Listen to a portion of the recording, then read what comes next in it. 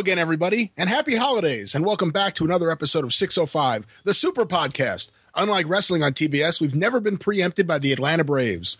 Once again with me, as always, you hear the laughter there. I'm the great Brian Lass, and with me, as always, my co-host, winner of the Sheedy Awards for Co-Host of the Year. That is a real thing. Congratulations, David Bixenspan.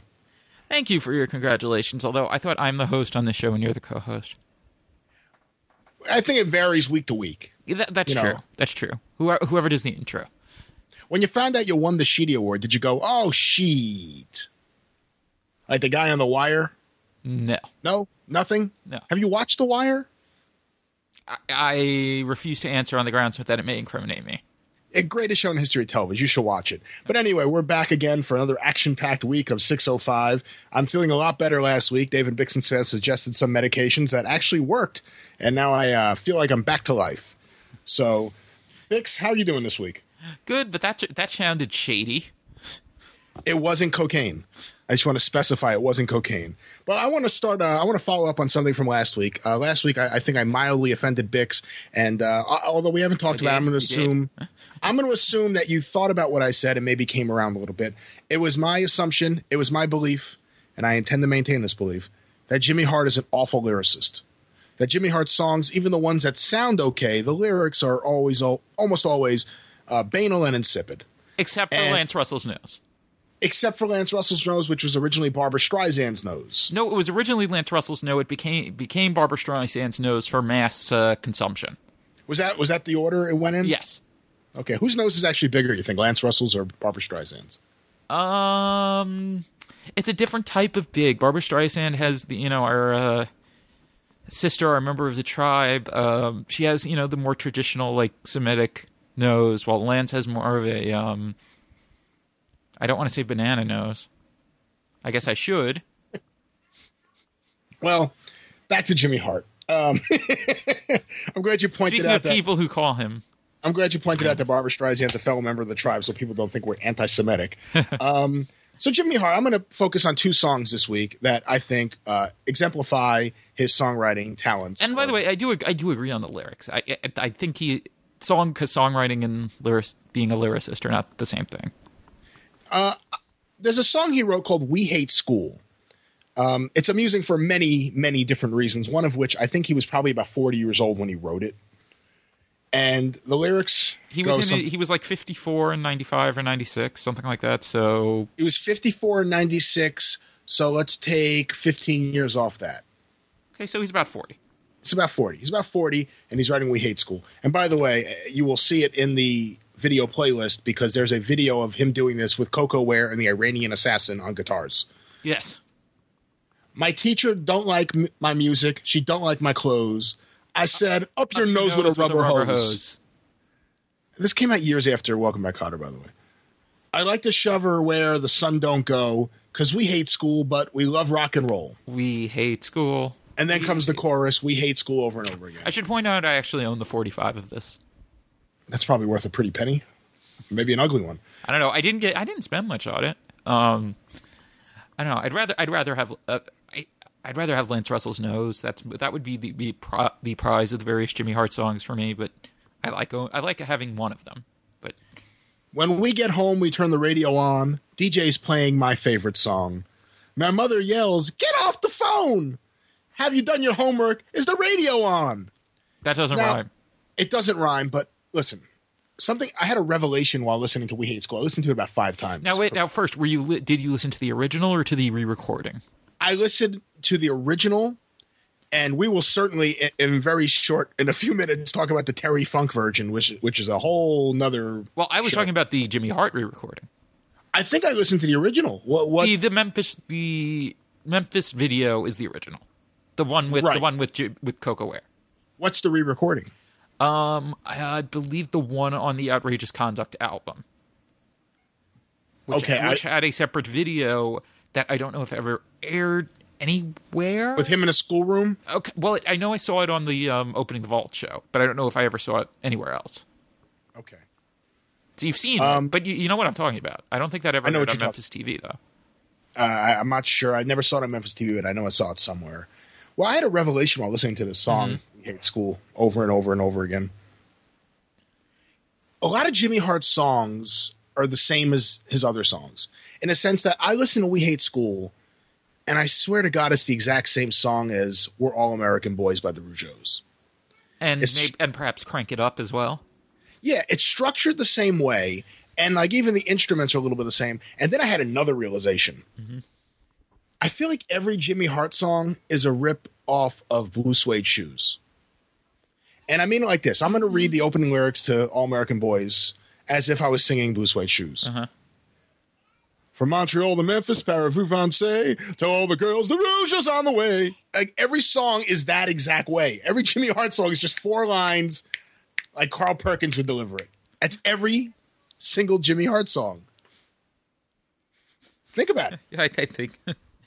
And don't call us pretty boys. We're not a musclehead. We hate the long hair look. We like the preppy look instead. I mean, every song is Blue Suede Shoes.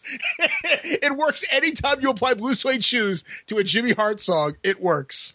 Let's see. American Made? I don't have those lyrics in front of me right now. I want to be a Hulkamaniac. Have fun with my family and friends. I want to be a Hulkamaniac. Something, something, something to the end. You're right. Yeah.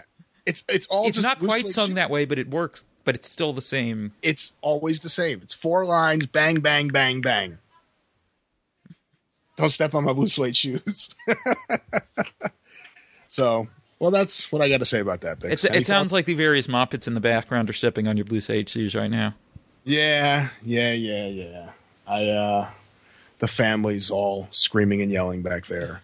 These dynamic mics are somehow picking it up. I don't know what happened. It wasn't earlier. It wasn't earlier, but now they're all acting up. Hey, quiet back there. We're recording over here. Have some class and dignity. So, Bix, tell us about Terry Funk's Japanese album. Terry Funk, Great Texan. Yes. This showed up online a few years ago. I just assume we're leaving that in, by the way. You can leave it in. Okay. I teach lessons. So this includes, besides We Hate School, as we mentioned, it's got his version of Barbra Streisand's Nose, which is the undisputed highlight of the album. Would you agree? I would not agree. I think We Hate School may be the highlight of the album. Or actual Great Texan, the actual theme of the album may be the best. Now, which is the ballad? The ballad is Roppongi, right? Isn't that, of all the places to sing a ballad about yeah. It's fascinating too because Jimmy Hart wrote, if not all of the songs, the majority of the songs. I don't remember because I don't actually have a copy of it, but I do. I don't have a physical copy, but I think I have a digital copy. Yeah, I don't have a physical copy. I mean, I don't have like an actual LP to hold up and read the liner notes. But instrumentally, I mean, I guess it's just part of a Japanese thing, but it sounds like it was recorded like 10 years before it was recorded. Well, yeah, I don't think he was on the album. I think he just wrote it. Jimmy Hart. Right. I'm not even putting Jimmy Hart down for having anything to do with the production of it. I'm just saying whoever did produce it. It's fascinating because it came out in the mid 80s, or let's say 84, and it sounds so dated to an American ear by that point, but obviously it fits in with what we know about Japanese music and what goes over well in Japan. Yeah, and now and there's also, have you heard the Hulk Hogan EP, I think, that's online? You know what? I recently did. I forgot all about that. I recently did hear that. That's another fantastic artifact. Which I think Jimmy Hart was also involved with. I mean, I think he was involved with all of these, right? Although I'm not sure with Hogan because I don't know if they're buddies yet at that point. It's amazing how he became the go-to guy for everyone in music just because he was in the Gentrys, you know? The Gentrys. The Gentrys. Well, what if one of the Count Five, had managed a wrestler at some point? It would have changed everything. I don't even know who that is. You don't know the Count Five? I don't think so. I'm going to leave it out there. I'm going to let you do some homework. Okay. Yeah. The Count Five. But yes, no, my favorite song on Great Texan is Barbra Streisand's Nose, though, because he decides to kind of add these flourishes to it. Like during the instrumental break, he's like, I'm not going to do the Terry Funk voice, even though I probably, shouldn't. he's just like, have you ever seen Barbra Streisand's nose? In the Terry Funk voice. So I think that makes it the number one by default. Yeah, I mean, I could see your argument, although him singing We Hate School, 40-year-old Terry Funk or whatever he was at that time, singing We Hate School, with the enthusiasm of a Dory Funk promo, that may be the winner for me. And I think he kind of buried it in his book, didn't he? I don't remember. I seem to think that may have happened, but I don't remember exactly what he said. So then, like Jimmy, I'm a grown man, and Jimmy Hart's kid got me singing about how I hate school. Yeah, he said that to me back in like 1997. We were talking one time, and he was just pointing out how ridiculous the album was. That was when I first found out about the album. He told me, and I was like, "What's on the album?" And he's like, "Oh, all these Jimmy Hart songs about I hate school." I said, "I need to find this album." I never did. The Hulk Hogan thing, I think, though, is a far greater abomination than Great Texan is. Based on what? I don't think it's really listenable in any way. I don't know. And also, it's hard to tell if Hulk Hogan's actually singing on it or speaking or anything. What do you mean? You think it's someone? It doesn't really sound Brad like Garrett doing the Hulk Hogan voice. No, it doesn't really sound like him though. Or it sounds like him weirdly processed. Like I remember that. What's the name of that blog that it was first posted on? I think it was the guy there that said he sounds like he sounds like he's Muttley from Wacky Races. I wonder if he played bass. I think he does allegedly play bass on at least one of the tracks. Huh, interesting. Well, how do we jump further away from this topic, Bix? I don't know. Where did I find a while back? I found an article. I think I tweeted it because it might have been on Google News or something. Google News Archives. That is. That was like a review of Hulk Hogan's pre-wrestling band. What did it say? I think it was fairly positive. I'd have to look, and especially now that Apple closed down Topsy too, it's going to be a little more difficult to find, I guess. I went to see a band Saturday night, and it was 4 average-looking rockers and their giant friend. Oh, you found it? No, I'm just making it up. It sounds like you believed it though, so it must be pretty close to it. That actually sounds fairly close to what I remember. 4 typical rockers and their personal bouncer / bass player. The Tampa Pipeline, Hulk Hogan. Oh, God. Okay. Who was that? David Schultz? Who said David that? Schultz accused him of being the Tampa Pipeline of cocaine and steroids into the wrestling industry. Oh, my. Well, it was his actual nickname, was the Tampa Pipeline. Hey, as far as nicknames go, it's a pretty cool nickname, I got to say. Yeah. Didn't David Schultz also say that, like, was it David Schultz or was it Billy Jack Haynes or was it Superstar Graham? It was one of the three who said something like, you're smart not to try coke. You could get addicted before like just burying himself in a pile of it. Well, I heard that about various people throughout the years. One of which I'm not going to name just because. You mean the one who's been accused of saying I can snort as much as I want and never get addicted? I don't know who that is, but I need to know a name for that. It was in I think it was in the Sex Lies and Headlock, Vince. Oh, really? It sounds like something Vince would say. No, someone who recently direct messaged you who was part of I shouldn't say it. I shouldn't say it. Actually, you're right. I have heard that story about that person. Yeah, I heard it from someone who ran a strip club in Texas when I was doing Yama Pit fighting who knew of him. And I thought we were never going to utter those words on this show. Do you have a bleep button? Can you just bleep? It'll sound like I said something much worse than whatever it was that I just said. Yama Pit fighting. Yama Pit fighting. Anyway, let's move along, Bix. This week, some interesting audio was released on Beau James' podcast. What's the name of his podcast again? Do you remember? Oh, it's because he just brought it back with this. It's something like So You Want to Be a Wrestler? Yeah, it's something like Hey Boy, You Want to Be a Wrestler? And I feel bad that I didn't have it in front of me, but yeah, I feel bad for you. We'll link it. We'll be linking it. We're going to be linking it because based on listening to these 2 episodes, it's definitely something that people should listen to. And it seems Beau has done a really great job of finding as much old Eastern Tennessee wrestling footage and wrestling audio and preserving it and getting it out there. I mean, he is probably the historian, at least for the Tri-Cities area, for sure. Yeah. I mean, if not, I would say for East Tennessee overall, it would be him and David Williamson. David Williamson knows his stuff. I haven't talked to him in a long time, but I used to talk to him a bunch. And good guy, really knew his stuff. So I would say both of them are right up there. And actually, it's funny you bring it up because I believe David Williamson at least once had this audio that Beau James released this week. So what this audio was Mario Galento, a wrestler who wrestled all over, but primarily this is concerning something that happened in the Nick Gulas, Roy Welch territory. In Memphis. At the television studio, on live television, actually. Mario Galento, a little bit about Mario Galento. Mario Galento was, I believe his real name was Butch Boyette. Don't know if he's related to Mike Boyette. So, but his real name... they have a certain resemblance, though. I don't know about that. Maybe, I guess. I don't know. I don't see that. But he got his name. They're both shady-looking, hairy guys. Yeah, I don't. You're not selling me, man. I was trying to make it. My point was that I was saying that it wasn't that close. Aside from that, that Mike Boyette looks like that Colossus of Death. You know, he really looks like him a lot. He got the name. Wait, I thought Colossus of Death was Duke Myers. I screwed up. Yes. Which one was Mike Boyette in Memphis? Apocalypse. That's right. He was the hippie Mike Boyette. He was Mike Boyer. He was Apocalypse. He had that losing streak on UWF.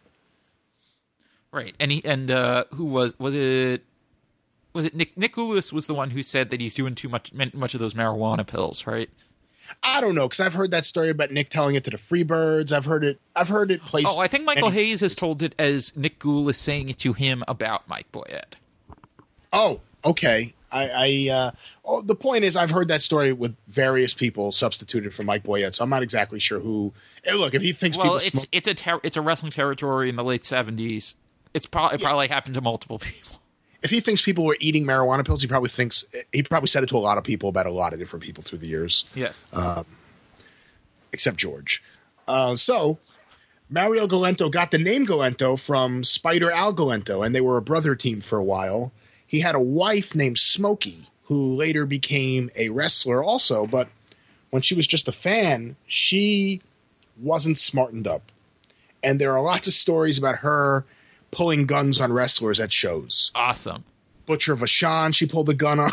Like, just various people. And eventually there was a showdown where Fred Ward and Louis Tillett insisted that he had to smarten her up because they were having problems where guys wouldn't work with him because they were afraid she would shoot them. Because she was pulling her gun at ringside on wrestlers. So how about that? And then she became a worker. Even better. Oh, so it's like a more twisted version of the Wild Samoans getting broken into the business. Yeah, I would say a little more twisted. I mean, it was just having to fight a bunch of Samoans in the crowd, not just some woman pulling a gun on you at ringside every show. So, and he was a notoriously wild character. There's lots of stories about him starting fights. There's a story about him at the Ellis Auditorium in Memphis putting Elvis Presley in a sleeper hold. I mean, I've read that from various people. Frankie Kane, the great Mephisto, had said that. Various people have said that story to the point where something happened with him and Elvis. The stories, the two stories I remember reading. One was that he knocked Elvis out and then had a showdown with the Memphis Mafia, Elvis's bodyguards. And the other story I read was that he put Elvis down and then Elvis woke up and laughed about it. That, oh, wow, the sleeper hold really does work. I thought it was just some wrestling thing. Well, and there are also a lot of stories about how Elvis wasn't that smart. So right. Wild guy. He had an earring and long hair in a time where most people did not have that. Most men did not have that. So wild guy. So this audio gets released, and it's covering – it's him going on the radio shortly after the events that transpired in Memphis and then also in Alabama, I guess, right? This is after the Alabama incident as well, correct? I'm trying to remember which was which, because then also there was the thing I sent you earlier that made it seem like he got brought back into loop after this, and then there was another incident. Well, here's what I know, and I recently rewatched the Memphis Heat bonus features. For anyone who wants to know more about this, Memphis Heat did a really good job. They did a bonus feature featuring all the different people other than Spider Galento, who was Mario Galento, who was already dead by that time. But everyone else who was a part of it tells their side of it. Basically, what it comes down to is this. Herb Welch, or maybe it was Roy Welch, excuse me. I think it's Roy. He thought Jerry Jarrett was getting too big for his britches. And he wanted to send a message to him. And he offered Billy Wicks X amount of dollars to beat the shit out of Jerry Jarrett in the ring. And Billy Wicks is someone who absolutely could. Billy Wicks was a legitimate tough guy. I mean, he was a good catch wrestler too. He was. I mean, I know on the audio we're about to talk about, Mario Galento refers to him as an Olympic wrestler. I don't think he ever got that far, but I mean, he was a tough guy. And what was he? He became a sheriff, right? Or was maybe? I mean, but a deputy? He was absolutely a shooker. A shooker. A shooter. I say you could, in wrestling terms, call him a hooker because he knew submission hold. And I think he even still has a school that he runs. Like I think it's mostly his assistant coach that does most of the actual training. But he has like a catch wrestling school. I think I don't know if it's in Tennessee or what, but he in that area in the old. And he teaches sketch and shooking at the school there. So Billy Wicks turned down the offer and said, I don't want to do this. I don't want any part of this. Well, Roy Welch found someone who would, and that was Mario Galento. So live on Memphis TV, Jerry Jarrett against Jerry Lawler. Now one thing, because I don't remember all this. Did Welch want him to do it on live TV, or was that just Galento being an idiot? I don't know. I don't remember that being specified, so I'm not sure. Okay. I'm not sure. And by the way, I mean, look, it was foolish to do it, but if you listen to that audio of him, he doesn't sound like an idiot. I mean, he may not have done the wisest things, but he doesn't sound like a complete idiot. Correct. There are plenty of complete idiots in wrestling that, you get to do something stupid. But he was someone who was considered also pretty tough. That's the other thing. And he walks in the middle of this match live on Memphis TV. He walks in the ring and he goes after Jerry Jarrett. And according to the story, as Jerry Jarrett tells it in the Memphis Heat bonus feature, he immediately does the move. If you don't know if you can't stop someone, you go right for their eye. And he popped his eye out. And Mario Galento popped his eye back in, and they were going at it. And then Lawler, who was Jerry Jarrett's opponent on live television, jumps in and starts helping Jerry Jarrett get rid of Mario Galento. This is a whole big thing. Now also, has Jerry Jarrett lost the sight in the one eye yet? That's a great question. I don't know. Because I believe with Galento, what they said was he already had a bad eye, and Jerry Jarrett popped him in the good eye. Oh, Jarrett popped him in the Galento. Right. Okay.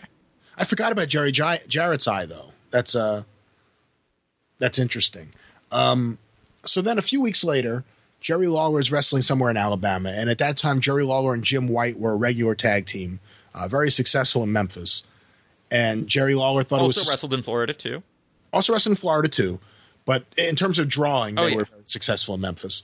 And Jerry Lawler thought it was suspicious that all of a sudden he was in a singles match on a show, and all of a sudden in the middle of the match, into the ring with a straight razor comes Mario Galento. Because even though he was originally being paid to beat up, Jerry Jarrett. Now he wants revenge on Lawler for jumping in and interfering with what he was trying to do with Jerry Jarrett. And at this point, Roy Welch... But so Roy Welch was involved if he was booked in a singles match, I would think, on purpose. Yeah. I mean, someone was involved. Well, now, why is Roy Welch upset? He doesn't know that this was an office hit. Lawler doesn't. I don't know. Look, according to what people said, and Jerry Jarrett and Billy Wicks both kind of indicated this, Roy Welch certainly was looking to put up money for someone to hurt Jerry Jarrett. But why? I don't understand what. I almost feel like I know it's wrestling, but you would think that he wouldn't really blame Lawler. I don't know. Yeah, the Lawler thing sounds like the singles match may have been circumstance, and Mario Galento just decided to go for it. I don't know. I don't know if the office sent him down there like, look, we'll get him isolated. Because what happens is Lawler runs away when he sees the straight razor. They get near the locker room, and he said that Galento was about to get him with that razor, and then Jim White jumped in with his gun. And I believe of course Jim White had a gun. And I believe he hit Galento over the head with the gun and sent Galento scurrying away. Shortly after this, and I believe probably after the audio that we heard, Jackie Fargo calls up Galento and threatens to kill him. which causes Galento to get an order of protection against Jackie Fargo, where Jackie Fargo can't come within X amount of feet from him. And then there is a court case. I believe it was thrown out of court, right? He sued Jackie Fargo. Was that right? Right now, wasn't there also a thing where he got brought back to Memphis and Fargo tried to hit him with a nightstick or something? I'm not exactly... What was the thing that was in the Slam article we were looking at earlier? I'm not exactly sure what they were saying there. Okay. Because that definitely wasn't part of the Memphis Heat bonus feature. But that's the overall story. And somewhere in this time... He's blackballed. He's blackballed. And Mario Galento goes on Memphis radio and shoots, basically. He exposes that the matches are predetermined. He exposes that Jerry Jarrett is part of the office.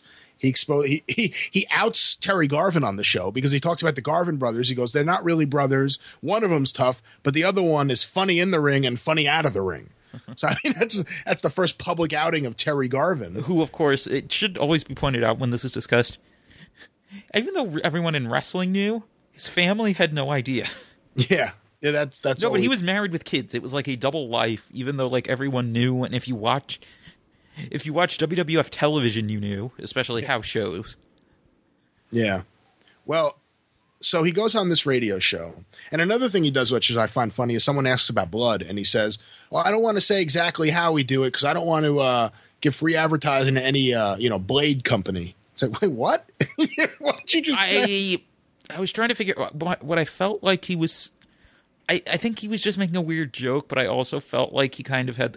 Because you know how the way it was with people who didn't know wrestling, that if you told them about blading, they didn't believe it? Right. So I'm guessing that was kind of his way of saying that. I mean, I feel like that sort of makes sense. Yeah. And he also he uses the word programs. That's right. He uses programs. He uses go over. Yeah. He uses a lot of inside terms. And the host of the show does not seem to be a professional wrestling fan at all. Quite the opposite. No. He only likes legitimate sports, and he seems to be fascinated by this whole thing, which is why he brings Mario Galento on. Now, the phone callers, hearing Mario Galento expose all this, to say that wrestling's fake. He doesn't say it in those words, but he's saying wrestling is fake. Right. And talking about all this that's going on leads to some fascinating callers. What did you think of the and callers? Also with the host, though, what's interesting is at first... he doesn't seem to really get the appeal of wrestling as a show, if it is a show. And it's as Galento sort of talks more, he seems to better understand what it is. Well, he keeps asking why they can't just be like amateur wrestling, which he claims are drawing massive crowds in Iowa. Well, now it is. Well, now. 1974 it wasn't, right. I don't think. In 2020, wait, was the record this year? Was that Iowa or was that somewhere else? I thought it was somewhere else, but maybe I'm... Or was the first one Iowa and then the other one was somewhere else? Not exactly. Not a big amateur wrestling guy. But it was in the Observer. Even though it's in the Observer, there's certain areas of the Observer I kind of gloss over, and that may be one of them. Okay. But you're like me. You always jump right to here and there. No, I will read the headlines. No, I mean I read that. No, but I mean my favorite part of the regular news sections is always here and there. Oh, here and there is always great because that's where you get like the weird stories and the obituaries of the guys who can't make like the headline section. But that's that's also where like the best stuff is that like no one other than Dave has heard. Like all of a sudden something like you get just some weird remote like indie story or whatever. Yeah. So anyway, yes. So the callers. I think we both agree on who the best one was. So the should first we start one. The first one. She was the first caller, okay. I believe. Yeah. Do you want to? Should I explain this? Okay, I'll take this one. Okay, go for it. See, there is a woman who calls. Does not sound particularly old or anything. I mean, because I'm just thinking. I don't know. I don't even know why I pointed that out. And she's talking about she's not a wrestling fan. But she happened upon wrestling recently, and that was when she learned that it's a show. What word did she use? Did she say show? Or show business? I think she did. Maybe she did. I don't remember. Galento was primarily using the word show and show business, right? Yeah, I don't if he would outright say anything, I think he did. I think it was show and show business. He was trying to differentiate between contest and performance. I don't know if he said performance though. Maybe not performance. It was contest was what he was trying to say, because he was trying to say like, I have a $500 challenge. I'll fight anyone. And callers would say, but aren't you fake like the rest of them? He's like, no, there's a big difference in a contest the host would say that and an too. exhibition. And the host would say that too. No one seemed to understand that he was saying, yes, I understand that I'm saying that this stuff is, but I'm also a tough guy so I'm saying I would beat them in a real match. Yeah. It was the most awkward grandstand challenge ever, and not for any fault of his own. You know what I mean? It's like, I don't think he did a bad job in laying it out. So this woman says, so she doesn't really watch wrestling, but she put it on a couple weeks ago, and then she found out it was, I don't remember if she said fake or show or whatever. She puts it on, and it's some kind of beat down by various heels on a babyface. And she called the police because no one was stopping it. And because you know where I'm going with this, she calls the police, and she's like, "I'm telling them they got to send someone down there to stop the murder." And they laughed at her. They laughed at her. I just can't get the word "stop the murder" out of my. Somebody stop the murder. See, neither one of us can successfully mimic her voice either. She was just like this. Well, we're not really. I'm not trying too hard. No, but I'm just saying, like, she sounds like this little old lady, and she's like, "I just called and said, stop the murder." It's so great, and they laugh at her, and she's frustrated because I don't think they explained why. So she calls the TV station again, asking them to stop the murder. And they would not. And I don't remember if they actually explained it to her, but I think they just laughed at her again. And then she was like, "Oh." And that was that with that fine lady. Can you imagine a nice slow Saturday morning in the Memphis Police Department? And someone, "Jimmy, answer the phone. Stop the murder! Stop the murder! It's a murder!" Yeah, this is 1974. God knows how many people in the city are watching this in the first place. You know what I mean? At least 7 out of 10 people with who are watching TV at that moment are watching this anyway. But even like in 1990, when Eddie Gilbert ran over Jerry Lawler, it was the same kind of thing where people started calling the police station saying there was a car accident. He ran him over on live television, and then they had to kill the angle. Right. Well, also, they were still doing high ratings then too. It was like a 10, like they were still doing like 10 ratings, 30 shares. But yeah, and they had to kill it because it was Lawler had to come out and kind of try to no-sell it, even though he really was hurt. You know, if that had happened today, Mario Galento would be out there selling T-shirts that said "Stop the Murder" on Pro Wrestling Tees. Yes, he would as soon as this aired, it would go viral. There would be a hashtag. Yeah, and his Pro Wrestling Tees store would immediately have "Stop the Murder." Stop the murder. We should have named our podcast "Stop the Murder." Well, she's a great caller. And then there are other great callers. There's one guy. Well, these two stand out above the rest. Yeah. The guy who called up to say he witnessed how did he put it? Say, when you talk about what it was like, something like, it was, I totally believe you. Because I think I saw one of your unadvertised matches the other night at that restaurant. Yeah, that's right. And Galento just freely admits it. "Oh, yeah, you saw that. It was a guy, we were looking for him." It's just this he admits that he just ambushed someone. I mean, it's really not clear if it was another professional wrestler or not. With his wife. With Galento's what? Was it with Galento's wife or the wrestler's wife? I think he was saying he was with Galento's wife, and the other guy was with his wife. Isn't that what he said on the air? I guess so. Yeah. Smokey, the gun-toting what?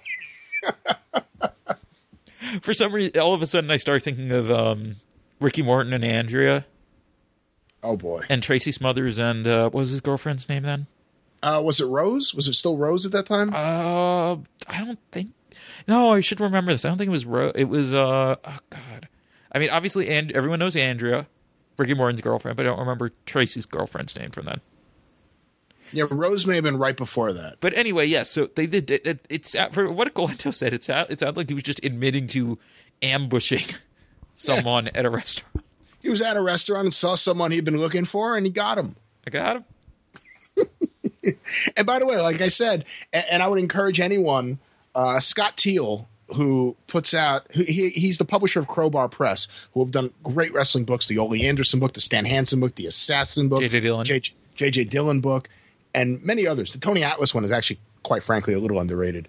But he used to do a newsletter called Whatever Happened To. And in Whatever Happened To, there was an issue that had an interview with Smokey, Mario Galento's widow, and then Mario Galento's stories told by Sputnik Monroe, Dick Steinborn, Frankie Kane, the great Mephisto, and various other people.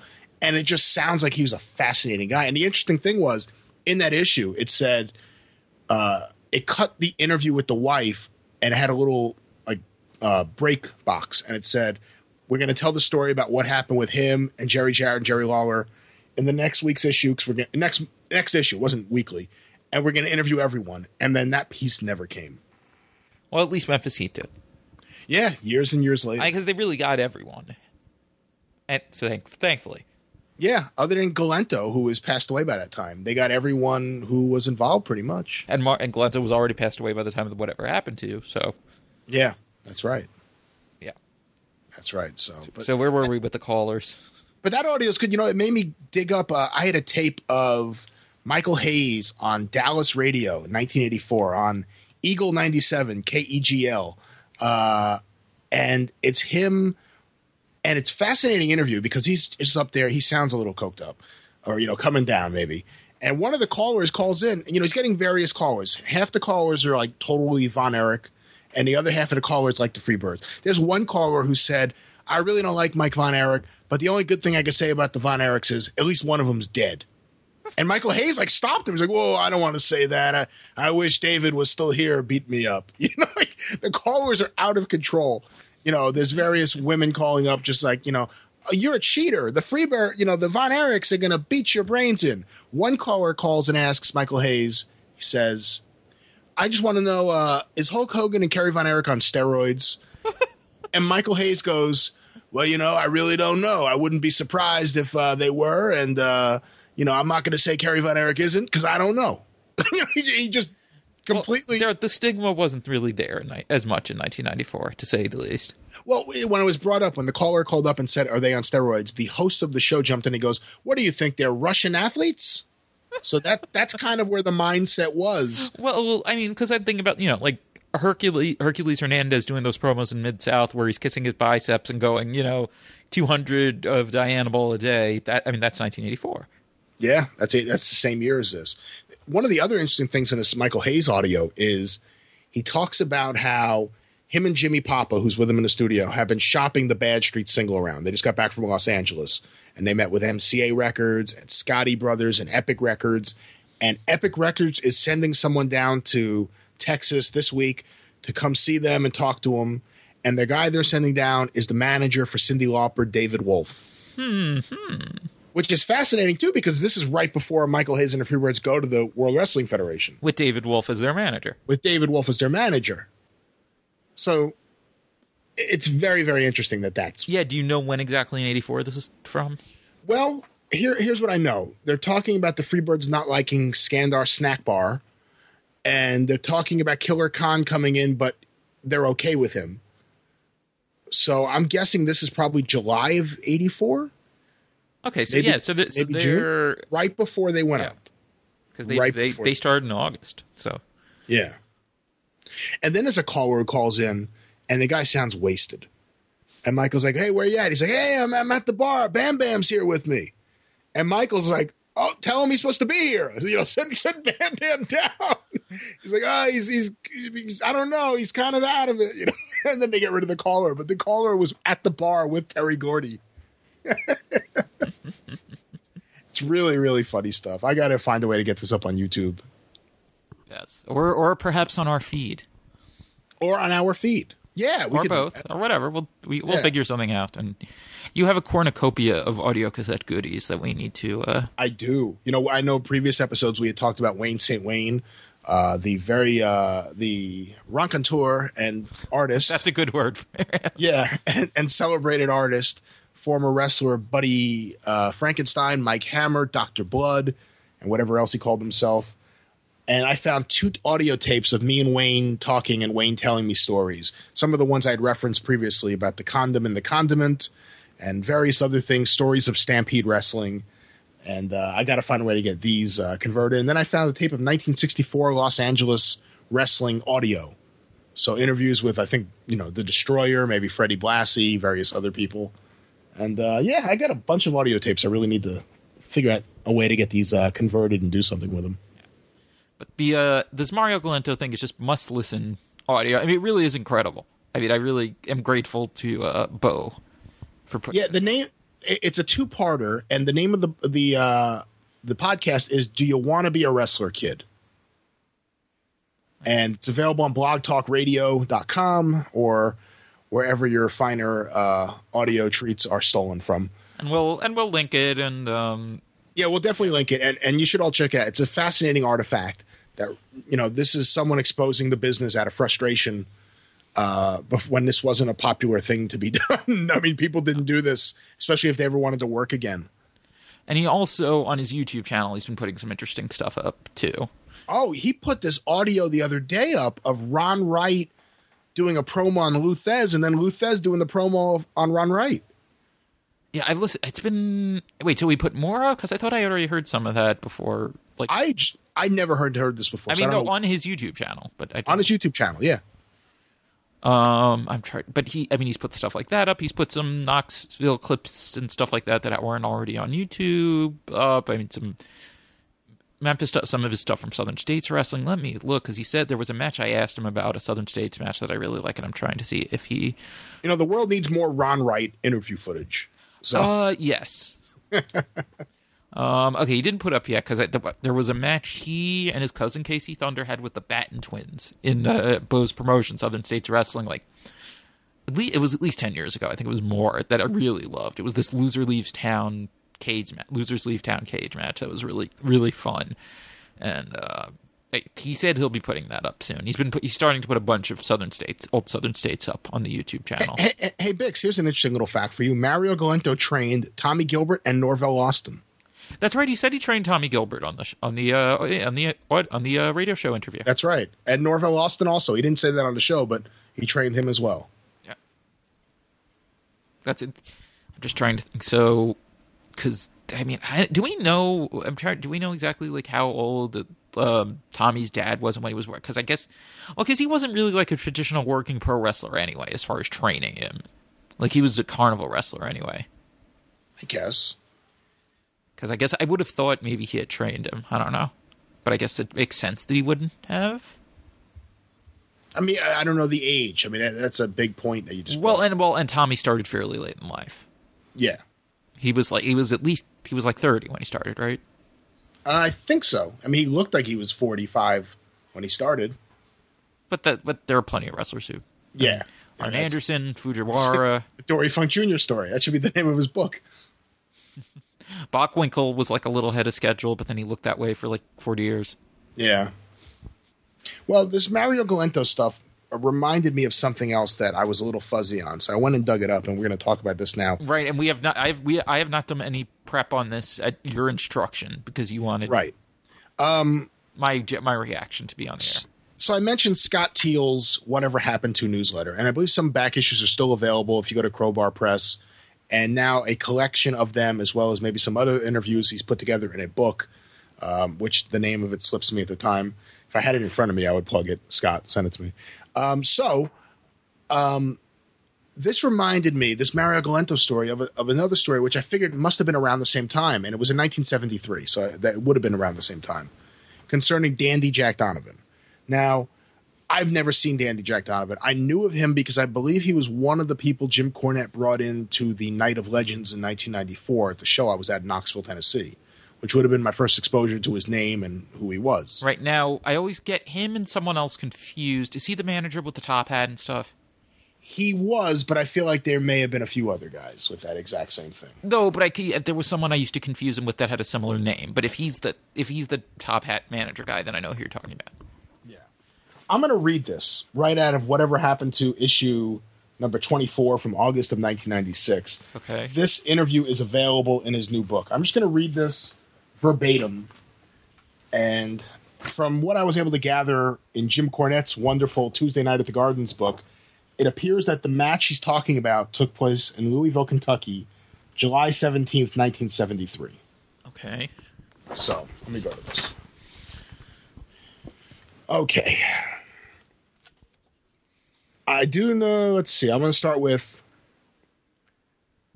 I do know that Christine and Jerry Jarrett hoodwinked Nick out of, you might say, as well, say the territory.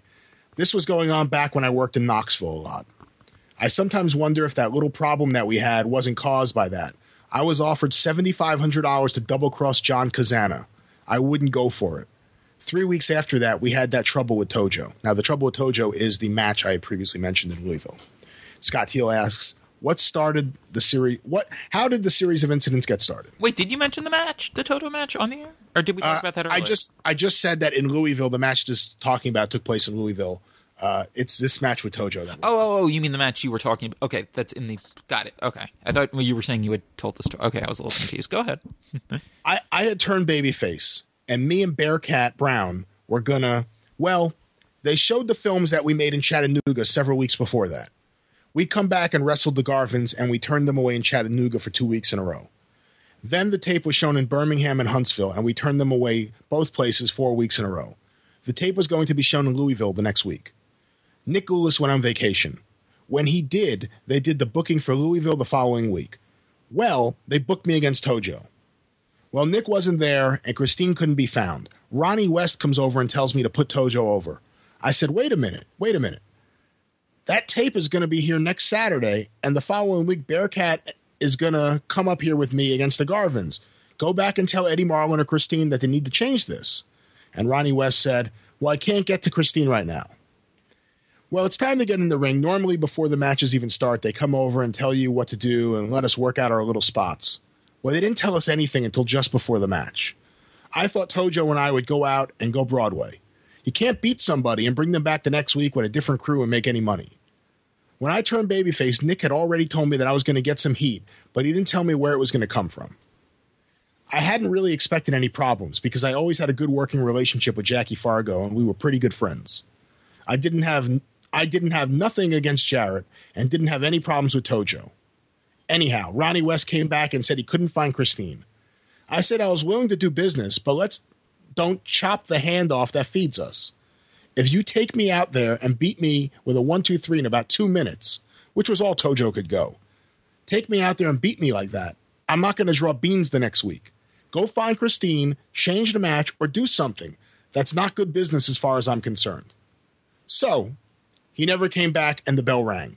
Tojo went to the ring and the bell rang again. I peeked out the door and nobody was coming. I got to the center of the ring and Ronnie said again that he could never find Christine. He said, I'll tell Tojo to duck when you throw a punch and you hit me and then I'll disqualify you. This is Ron West refereeing? This is Ron West refereeing. I says, well, that's not going to help either. That's not going to help me a bit if I'm turning babyface. Louisville had a policy that 2 wrestlers couldn't fight on the floor, so that idea was out. Tojo didn't like the idea of me going over. He says, when the bell rings, you tag me and beat me down for a minute. I get up and give you 1 chop and beat you. I said, don't do that.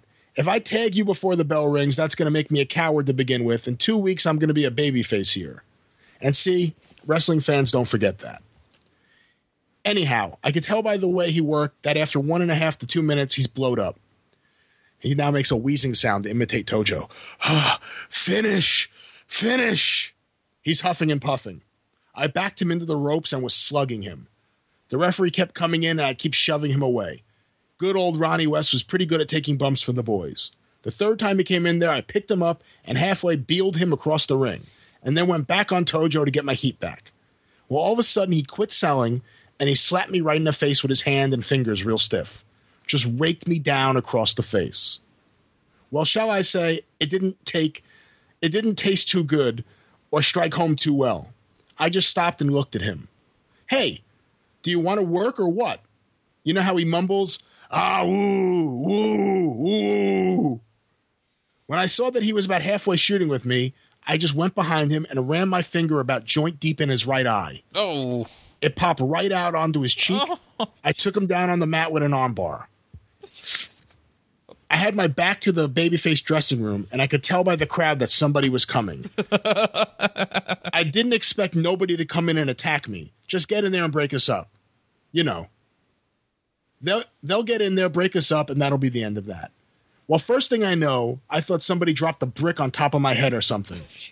I let go of Tojo and spun around, and there's Fargo, Eddie Marlin, and someone else. Fargo had hit me on top of the head with a snub-nosed pistol. I knew then that there was some hostility there. I scooted out under the ropes and got outside. Wait, Jackie Fargo took his gun to the ring? Yes, he hit him over the head with a snub-nosed pistol. I told Eddie Marlin, stay out of this. This is a shoot. This is strictly between me, Tojo, and Fargo. I always felt I was friends with Eddie Marlin because we had a mutual friend who died of cancer in 1964, so Eddie backed away. Well, it climaxed the next day at the television studio. I went to the television station to make the interviews. We made all the interviews for the towns on Wednesday. Nick Goulas had been on vacation but got back in time to make the interviews for that week. He was late getting to the station, though. The McGuire twins, Billy and Benny, were there. The Garvins. Len Rossi came in and picked me out of the crowd and said, come here, I want to talk to you. I thought it was something pertaining to the night before, but he didn't mention it.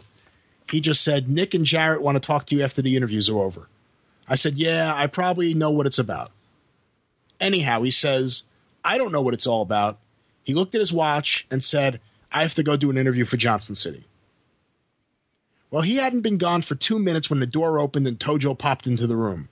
Right behind him was Jerry Jarrett. Right behind him was Jackie Fargo. I just sat there.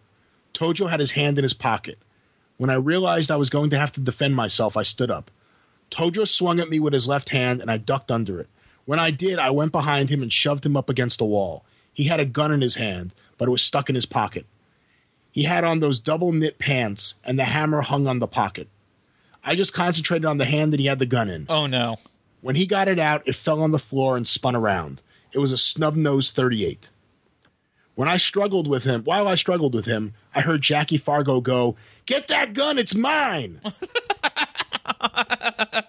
When I shoved Tojo, I watched Fargo to see what he was going to do with the gun when he picked it up. I didn't know whether he was going to shoot me or not.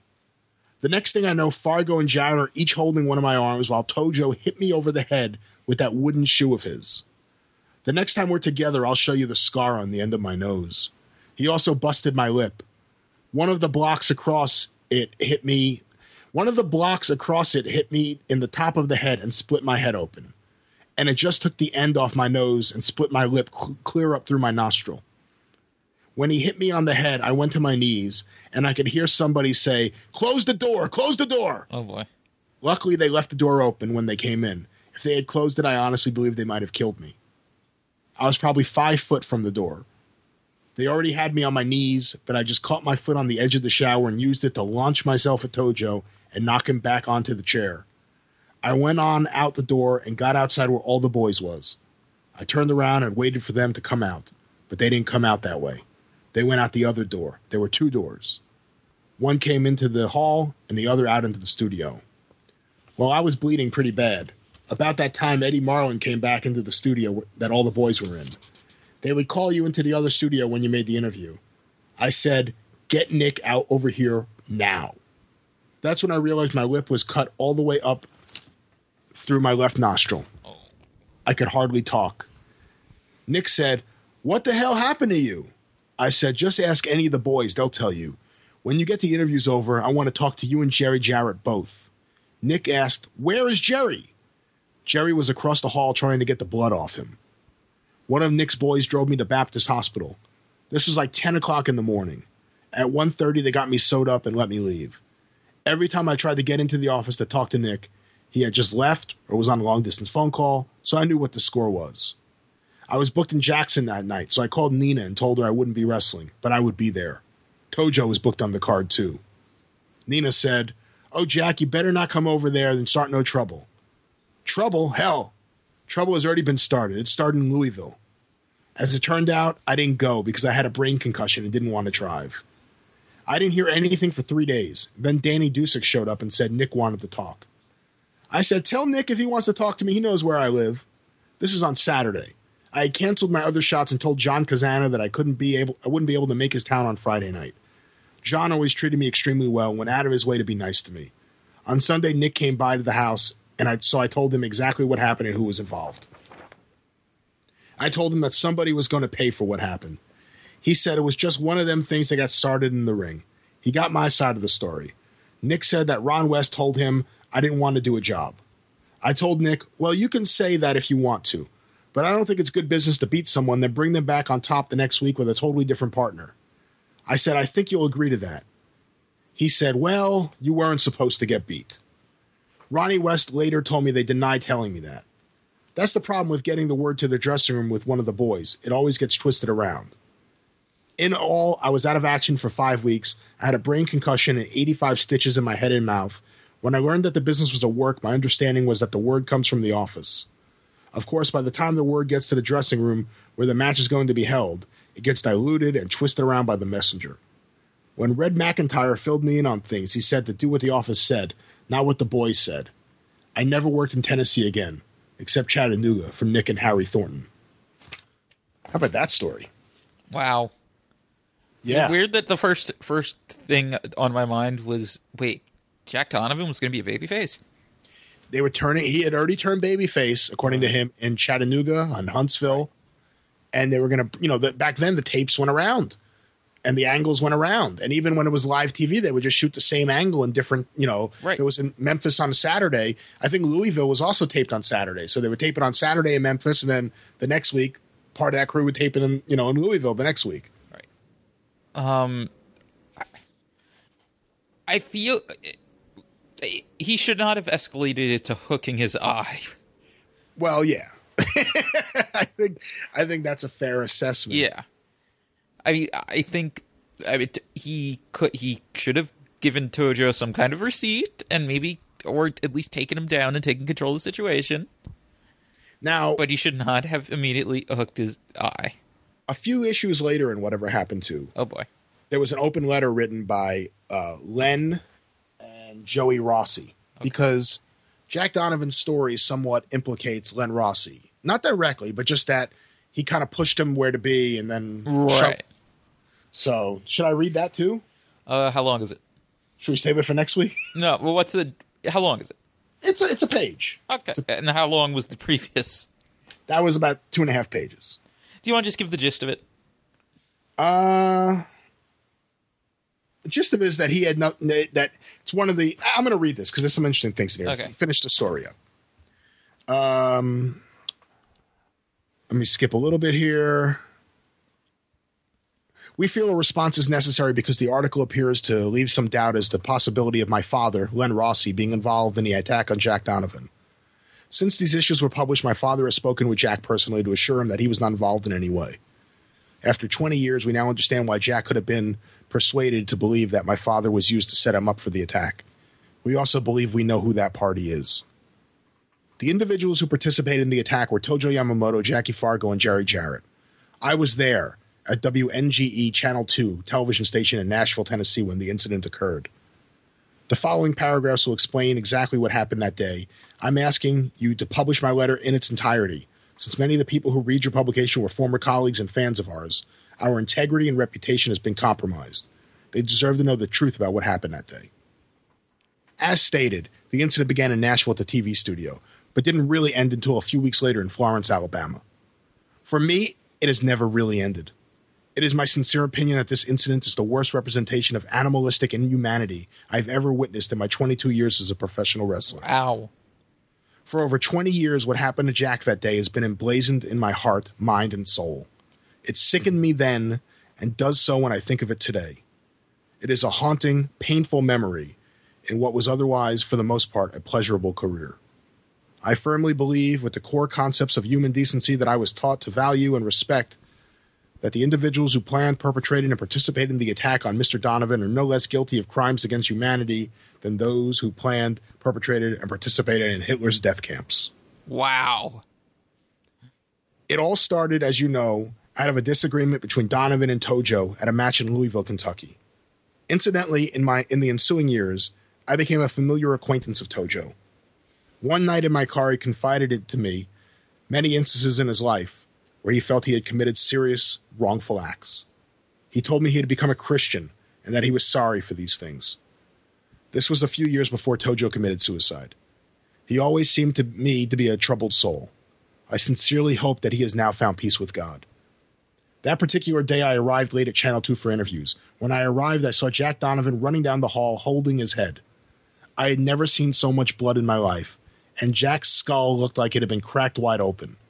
It was horrible. I remember yelling, "What in the hell is going on here?"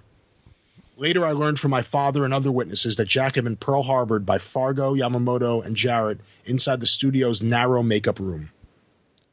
I also learned from witnesses that my father, who was recovering from a car wreck that had almost claimed his life and was walking with a cane, was the only person who made an attempt to stop what happened. Jack Donovan had come to the TV studio to air his side of what happened in Louisville. He was seeking a fair hearing with the boss promoter, Nick Lewis.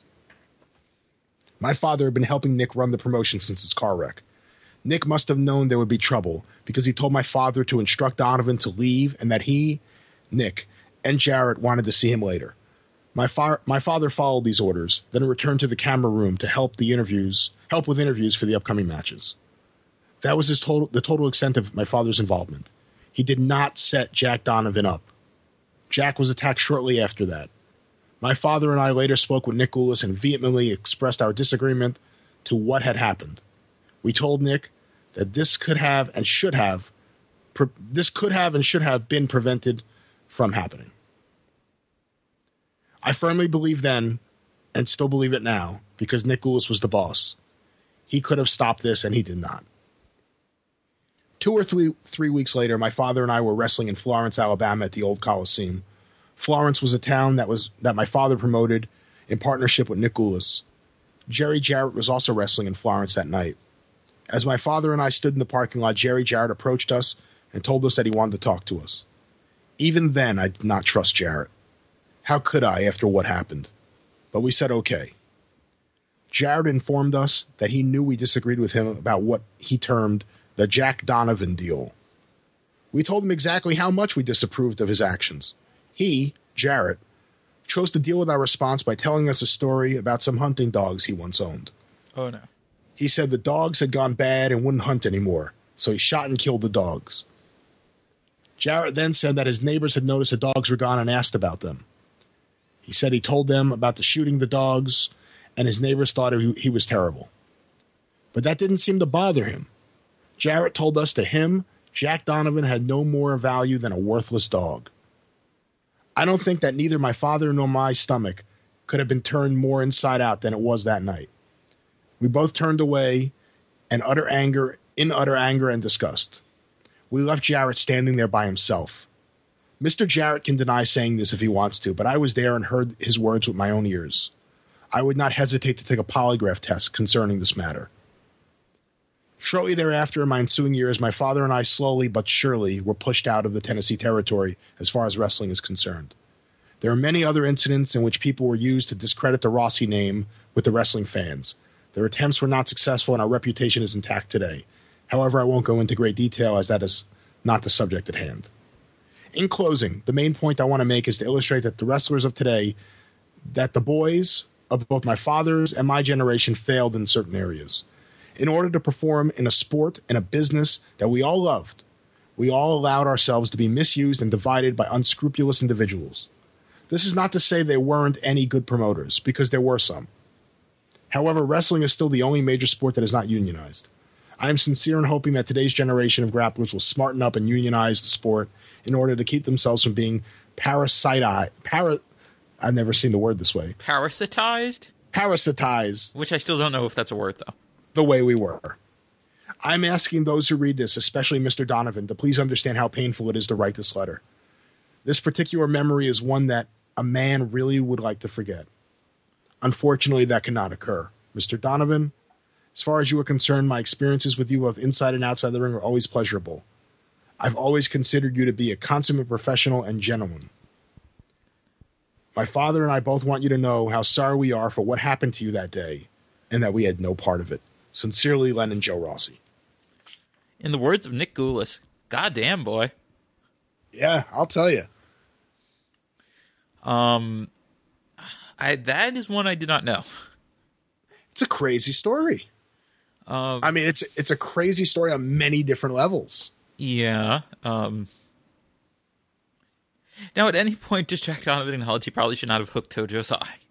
I'm not saying he asked for what happened later, but...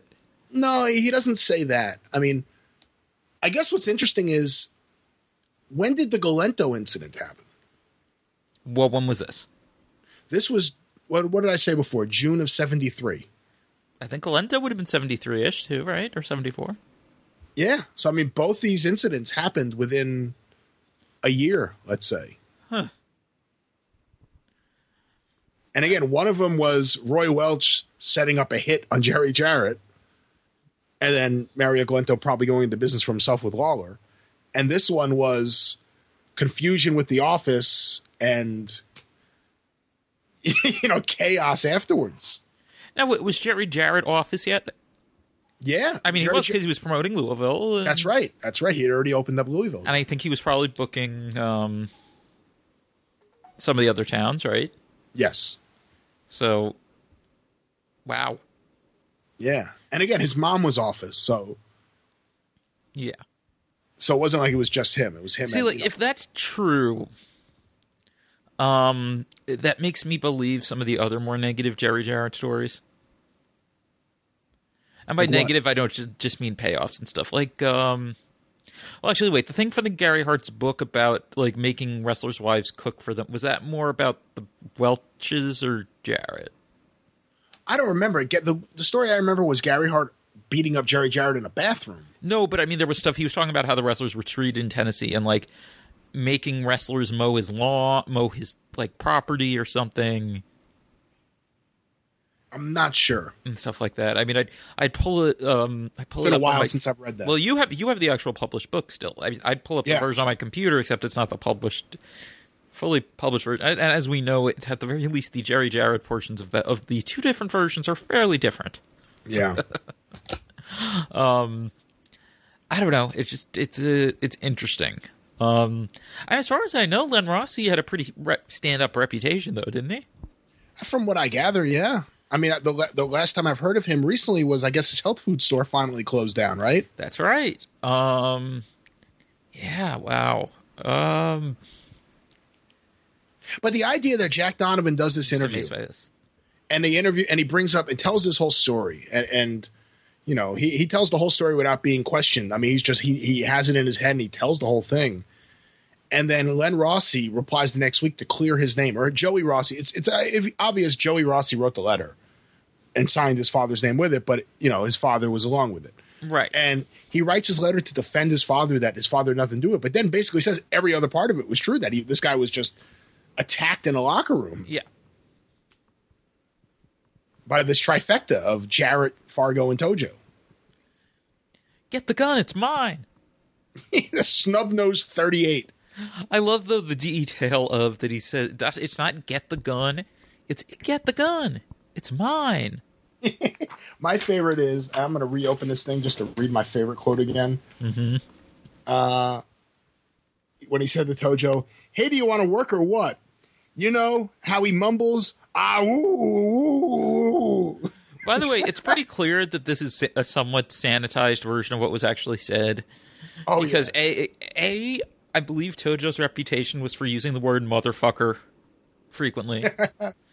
And of course, as I alluded to with Nick Goulis, even though there's not as much from Nick Goulis, everything you ever hear from him is, "God damn, boy." Yeah, it's true. It's interesting too now that when Jarrett finally breaks away from Goulis, the big disappointment was that Fargo and Tojo didn't go with him right away. Yeah, and now this makes that more interesting too. Yeah. And when Fargo had threatened Mario Galento, mm-hmm. which caused Mario Galento to get a restraining order and go to court with him, it was the way Fargo explained it was he was upset about him going after Jerry Jarrett, but he said, "Don't go after Lawler. Lawler is my boy. Don't mess with my boy." Well, Lawler was sort of a son to him, I guess. I don't know. Yeah. It's a different relationship, but that was wow. Do you have any further thoughts on this?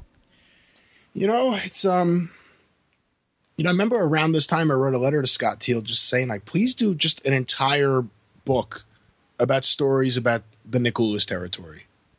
Because I find every little bit of it fascinating. Every little bit of it.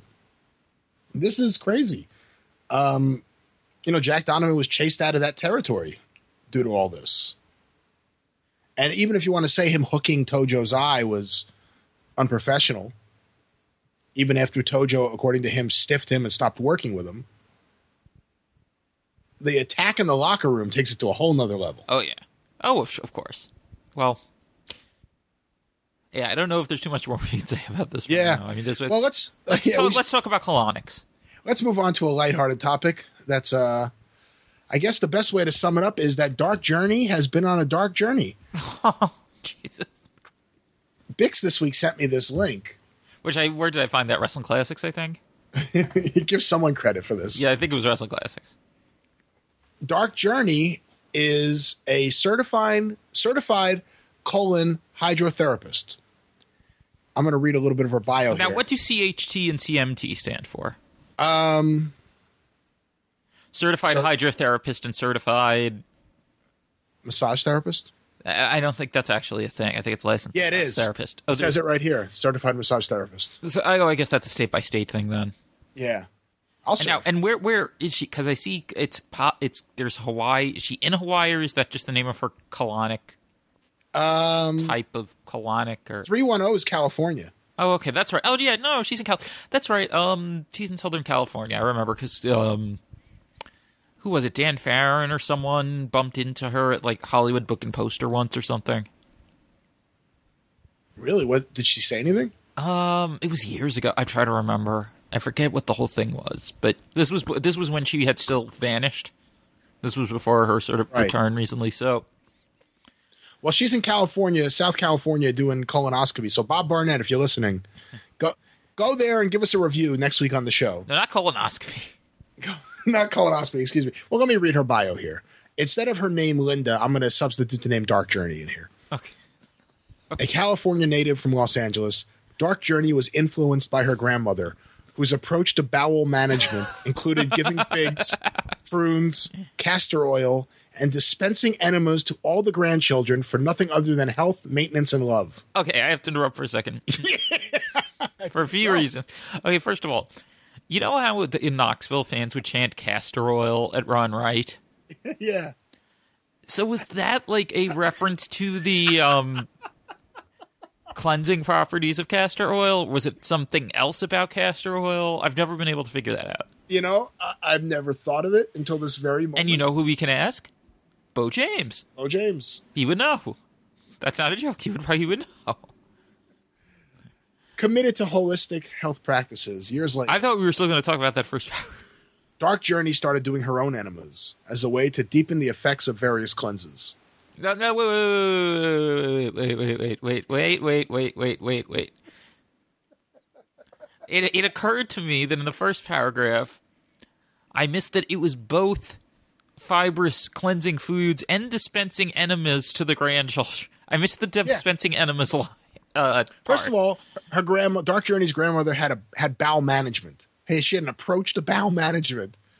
And it included giving all the grandchildren enemas for health, maintenance, and love. Which, if I remember correctly, giving someone an enema regularly is the opposite of healthy.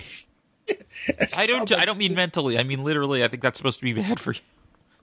Mom, I don't want to go to Grandma's house again. Why? She always gives me an enema. Just deal with it. I'm 14.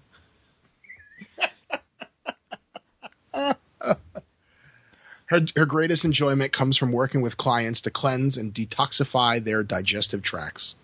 She enjoys helping people design personal programs. No, wait. How far ahead did you go? I just jumped past, who she's worked with. Oh, okay. Advancing her, because I was just trying to see if there was anything.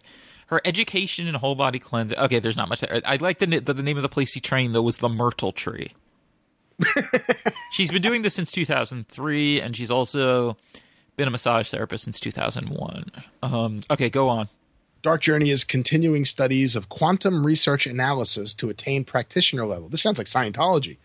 She has completed the Quantum Health Grade 2 and Quantum Reflex Analysis Level 1. What's your quantum health level?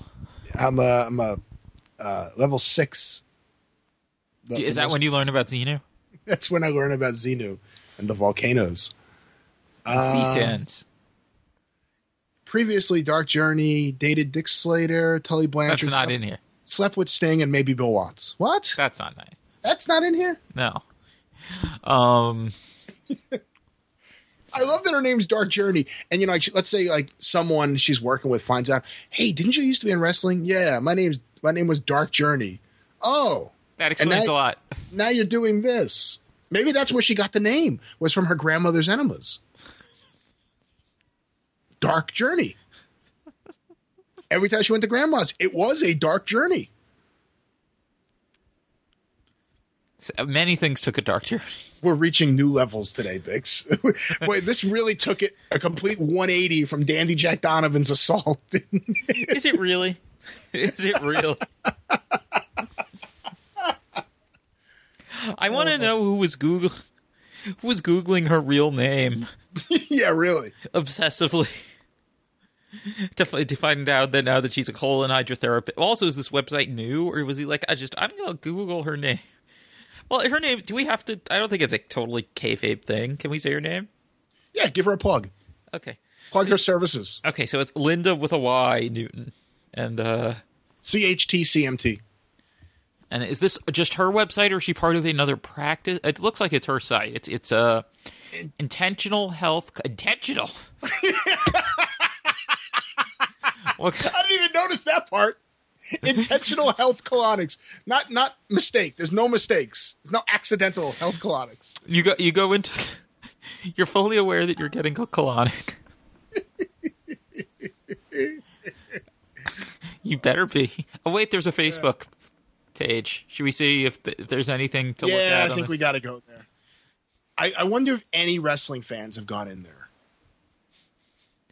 Intentional Health Hawaii Colonic Certification Retreat is what the Facebook.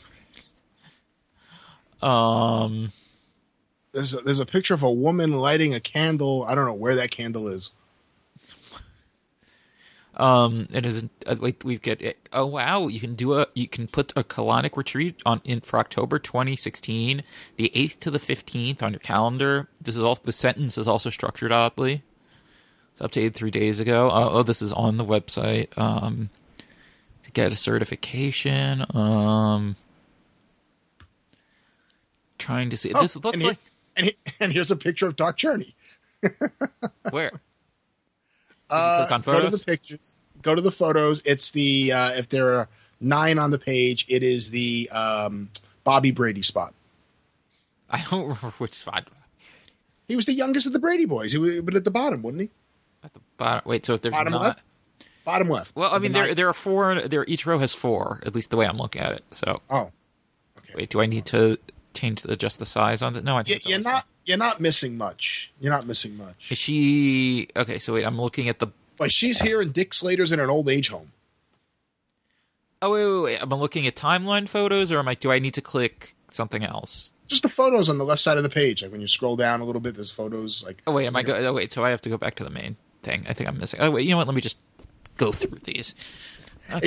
Exciting, isn't it, everyone? This looks like the place from the Man Men finale. What's it called? The Esalen Institute? Doesn't it? Yeah. Oh, here's another picture of Journey. Would you like to get a colonic and be like, how would you like to take a walk down Bad Street with me? Well, I wonder if she helped Tully cleanse his body of toxins. Wait, who's this? Oh, great! That was great audio just there. Unless you didn't hear that with the microphone bumping into something. Okay, I see her with someone holding. She's holding a stick of some kind that terrifies me. Oh, that's the candle. Okay. What the? Okay. Did you see the photo after the candle? Where she's with the other woman. They're holding the candle. Is that the one with the woman's ear? Okay. Is that an ear? That's an ear. Whatever you thought that was, it's definitely an ear. Okay. Now I'm looking at the next one. It's definitely an ear. Boy. Oh, that's like one of those ear. Okay, that I've heard of that. You've heard of ear candles? Yes. I've never heard of ear candles. It's like a earwax thing. It adds wax to your ears? No, I think it's a earwax draining. Oh. Thing. Linda with a completely dead-eyed look on her face with two of her friends at the Hawaiian sanctuary. You see this one, the very red tinted photo? Yep. Looking like her soul was stolen by spending a year with Dick Slater. Actually, I shouldn't make light of that, because that's probably not a good thing. What is she wearing? There's her dog. Her dog has what looks like some kind. Jesus Christ. Some kind of fibrous jar of. Oh my God! On its head. Look at the look on the dog's face. Look at the dog's eyes. Oh my God! What is going on here? I think we know what's going on here. This dog looks insane.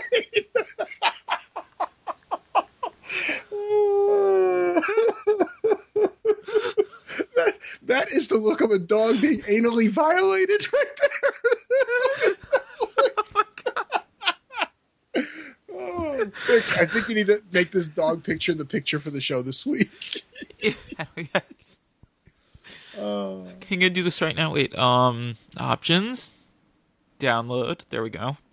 I'd like to, at this time, take a second to thank Alan Blackstock for all the video playlists he's been doing for us. Yes.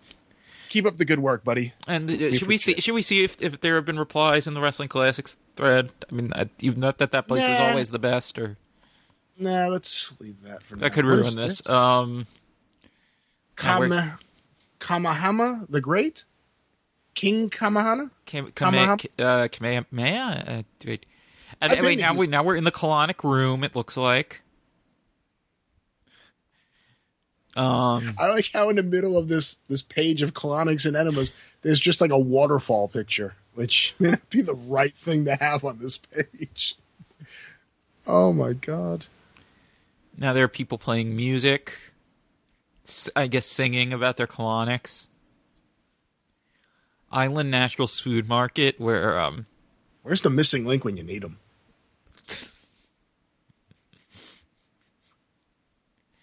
Can you imagine a nudist at a trying to get a colonic? I don't even know what that means. That was terrible. Was the missing link a nudist? You didn't know that? No, I wasn't there that day. Well, I wasn't at that fan week. I had the misfortune of reading his book. Wasn't that in Gary Hart? Wasn't that in any version of Gary Hart's book? It wasn't. Yeah, I don't think it was in the release version. That Missing Link accused him of discriminating against him because of his lifestyle. Now we've got yoga. How is the Missing Link's book? Not good. Greg Oliver's wife does the best she can with it. But it's why she's the writer. Yeah. Oh, I didn't know that. I didn't know his wife wrote stuff too. Yeah, no, and his wife's a good writer. She when you hear later, like I think Greg wrote something when Dewey Robertson died, where that like interviewed his wife about her experiences, and it's impressive that she was able to cobble something readable together. We've got a young woman offering sprouts. Have you seen this yet?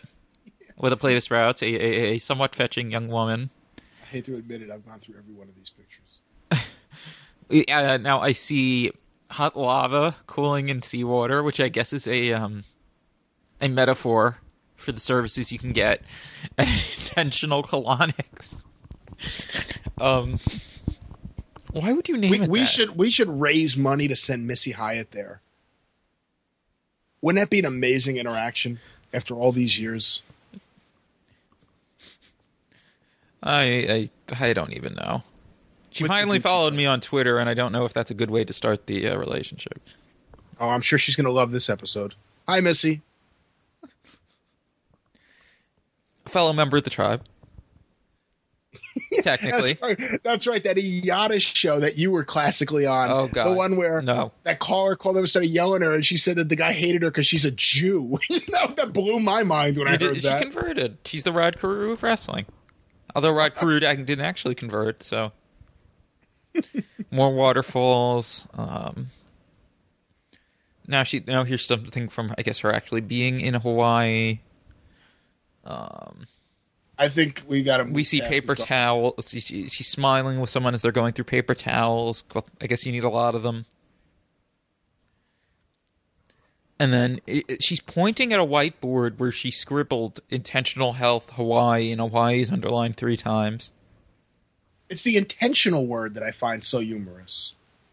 I just don't understand what... Yeah, I think I've looked through all of them now.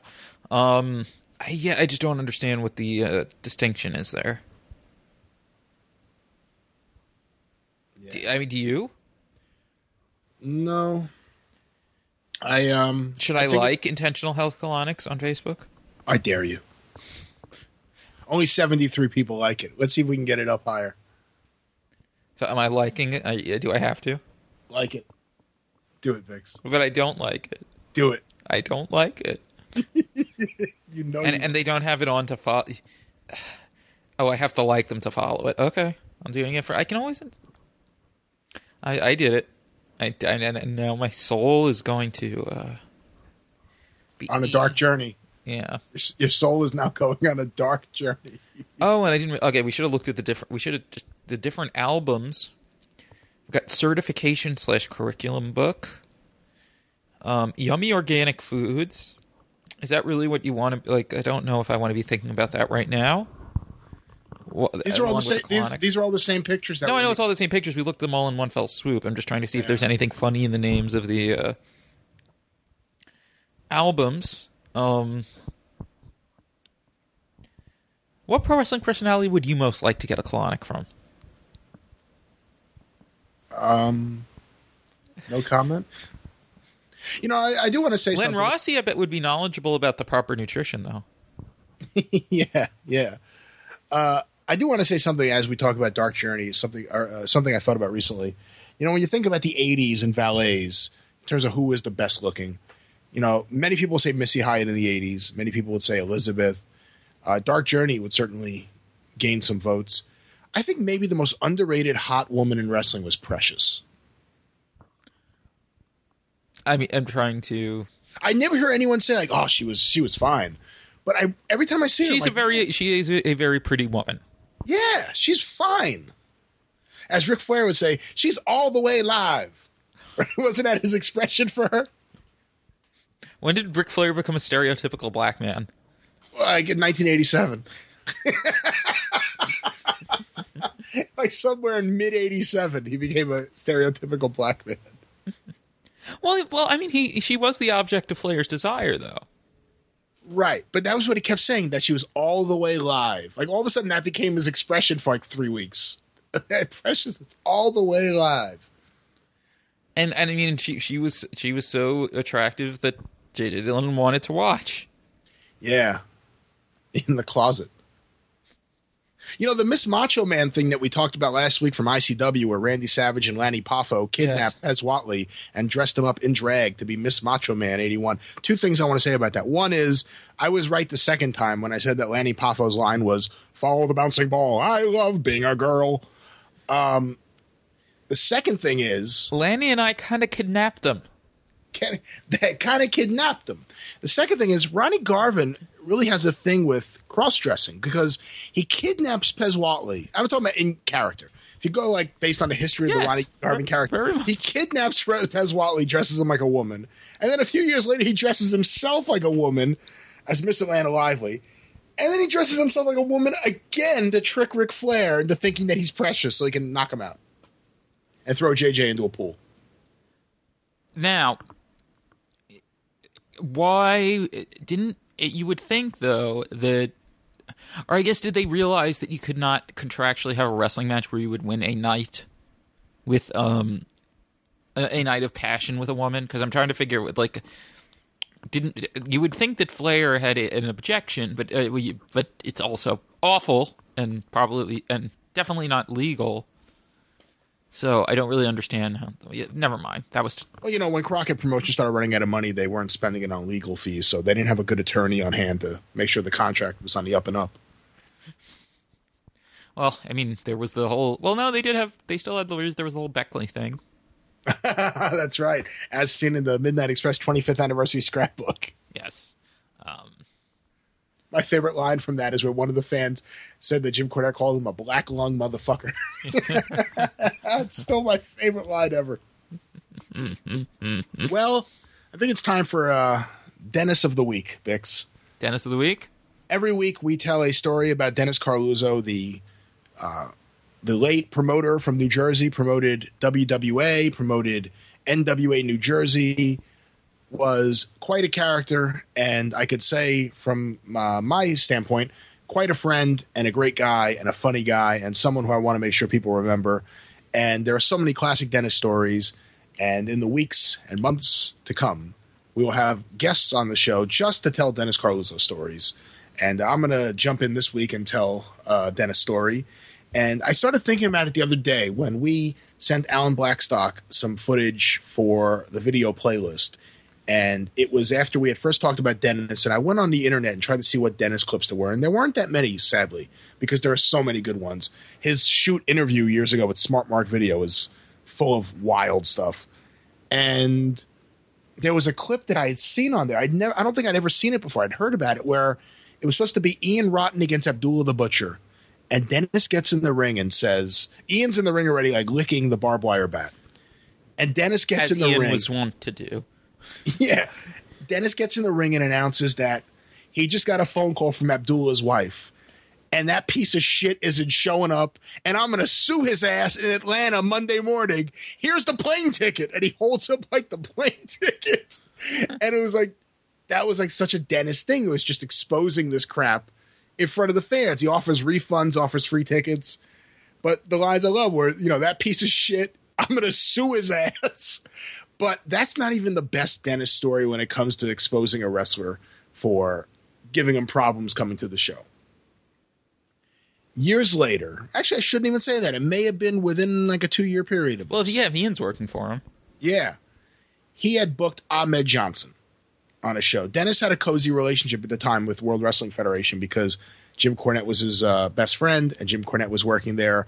And at that time, Vince McMahon was allowing his performers to work indie dates in the Northeast, or I guess wherever. But it was it was on their off days, and it was just wherever. And I mean, I don't know if it was that anyone could book them, or it was mostly just people because I mean, if you think about it, like when you think, I mean, I'm sure there were others, but it's primarily like Dennis, Jim Kettner, Blaine DeSantis, people like that. Yeah, and maybe Tommy Fierro a little bit. I don't remember if Tommy was doing his own thing yet at that time. I'm not sure. ISPW was, I think it existed like around 97. I never went to it, so I don't know for sure. All I remember is when he sent email. He traded ISPW tapes to people to build like his tape collection, and that's why a ton of people back then had ISPW tapes that they traded because Tommy just solicited them to people. That's funny. Anyway, so Ahmed Johnson's booked on a show, and this is 97, I guess. I would guess 97. Dennis sends one of his guys to go pick up Ahmed Johnson from the hotel. Now, I've been in this position before with Dennis. I had a Mercedes back then, and I would drive down to Dennis's shows, and sometimes Dennis, liked being in the car with me, so we would drive around together. And then sometimes at a show, if there wasn't anyone around, he would send me to pick up guys. It always worked out good. I remember having a great conversation with Tommy Gilbert in my car for a while. The only time it didn't work out was one time he sent me to get George Animal Steel, who had a hissy fit. He wouldn't. Dennis sends. He goes, "Look, we have a problem. The person who's supposed to pick up George Animal Steel isn't here. Can you go get him?" I said, "Yeah, no problem." I go over to the hotel room. I go to the hotel room. Knock on the door. I answered. I say, "Hey, how you doing, Mr. Steele?" I don't know what to call him. I mean, obviously his real name isn't Steele, but I'm like, "Mr. Steele, I'm here to take you to the show." And he's like, "You were supposed to be here an hour ago." I said, "Actually, I wasn't supposed to be the one picking you up. I'm doing a favor. I didn't know. I don't know who was supposed to pick you up. I was just told this." He's like, No. You were supposed to be here an hour ago." I was like, I wasn't told. I was just asked about 15 minutes ago. Well, I'm not leaving. I'm not going to the show.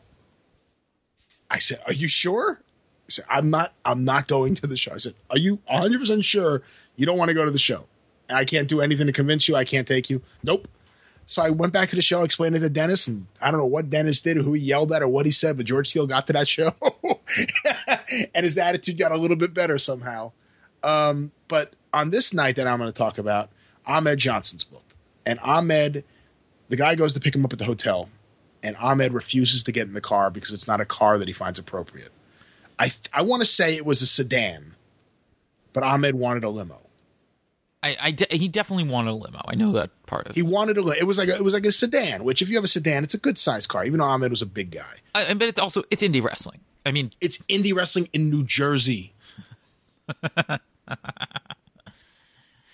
For a promotion that has New Jersey in the name. Right. So he refuses to get in the sedan. Dennis, I believe, got on the phone, tried to called him up and tried to convince him to come. He wouldn't budge. He wasn't going to budge unless he got a limo. So what Dennis did that night at the show is he got in the ring and he explained the situation to the fans. Now, you got to put yourself in the fans' point of view. You're expecting this star in your eyes to be at the show, and all of a sudden the promoter's in the ring telling you the guy refuses to be there. You know, I'm sure a lot of people there probably thought like, oh, the promoter's lying. The guy was never going to be here or whatever. I mean, you know, tricky things like that are commonplace on independent wrestling. Well, Dennis then goes a step further, and Dennis goes, "Here's his phone number." And he gives the phone number to Ahmed Johnson's hotel room because Ahmed's booked. He's going to be there overnight. He's not flying out until the next day. And apparently Ahmed Johnson went apeshit because his phone didn't stop ringing all night. It was just angry fans. And the thing about wrestling fans is you'll get some angry fans, and then you start getting the smart-ass fans who just call you up and fuck with you. And that's what happened. And Ahmed Johnson went apeshit, and that's my Dennis of the week. Dennis's way of dealing with wrestlers who either no show or refuse to come to the show. Are there any audio tapes of people calling Ahmed Johnson? No. Dennis had audio tape. Dennis had great stuff. John Clark, who was the publisher and the editor of the Wrestling Flyer newsletter. And has been a NBC affiliate sports anchor? Yes, for like forever now. The same channel, I believe, where Feinstein was busted. Yes. Which didn't some people use that in conspiracy theories? Probably. But John Clark was published for a brief time, probably the most underrated wrestling newsletter I could think of. Yes. Because the Wrestling Flyer newsletter for a year and a half, 2 years, whatever it was very unique in that John got access to wrestlers and had better interviews with them than Wade Keller or anyone else. He got Eddie Gilbert right after the Super Clash 93 fallout, which is really an illuminating interview. He got Road Warrior Hawk after Road Warrior Hawk left the WWF. He got all these great interviews. He got Kerry Von Erich right before Kerry Von Erich killed himself. It was several months, but I think it was right after he left the WWF. But while he was still I don't know about that. I don't know. Was it 92? It was 92. Was it 92? It was like... Okay. It was, well, because I thought it was the end of 92. I think it was like July or August, because I had that. Maybe I'm wrong. I thought it was the end of 92. The point is he got the one ever sort of. I mean, it's Kerry, so he's not quite shooting, but the one ever like insider interview with Kerry, and it's with a nominally sober Kerry. It definitely makes you see Kerry in a different. You know, he's not that Kerry Von Airhead character that so many people try to portray him as. It definitely seems like he's someone really trying to take his life into account and consider all sorts of things and things that have happened in the past and where he's going in the future. And there's a partial version, or there used to be a partial version of it online that was from like another newsletter. Right. And and also, if for anyone who ever wants to see it, some of his stuff, the 93 Flyer annual is in one of the miscellaneous folders in Jason Campbell's Google Drive folder. And that's the one where he got Sid, right? He got Sid right after Sid got fired? Yep, he has Sid, I think it's Sid DiBiase, and a round table of newsletter writers, wrestlers, including like Benoit, like a bunch of guys. Yeah. Meltzer, I think. Yes, Meltzer, Bruce Hart. Yeah, Dave Meltzer was a big supporter of the Wrestling Flyer. He always plugged him pretty well in there. And John Clark was also a bit of a smartass. I didn't really get to know him, but this is. Wait, you're saying a smart wrestling fan from a smart wrestling fan from Philly was a bit of a smartass? Yeah. There's this CD I have, which I got from Dennis and Mark Carluzzo, called Old Lady. Oh, wait, if it's a CD, then you better get that. Old Lady started when John Clark tried to call Jim Cornette one day, and he dialed like one number wrong. And he just said, "Hi, is Jim there?" And this woman went apeshit on him. "You motherfucker, don't you ever call here again." So then John called there all the time and started recording the calls. Just every time the same thing. "Hi, can I speak to Jim?" And she would go nuts. And then one time he called up pretending to be the police, saying that they got complaints that someone's been phony phone calling her. And she thinks it's the police, and she starts talking to them. And then he had the Iron Sheik call her up. And then he had Dennis Carluzzo call her up. And it was just all sorts of crazy things.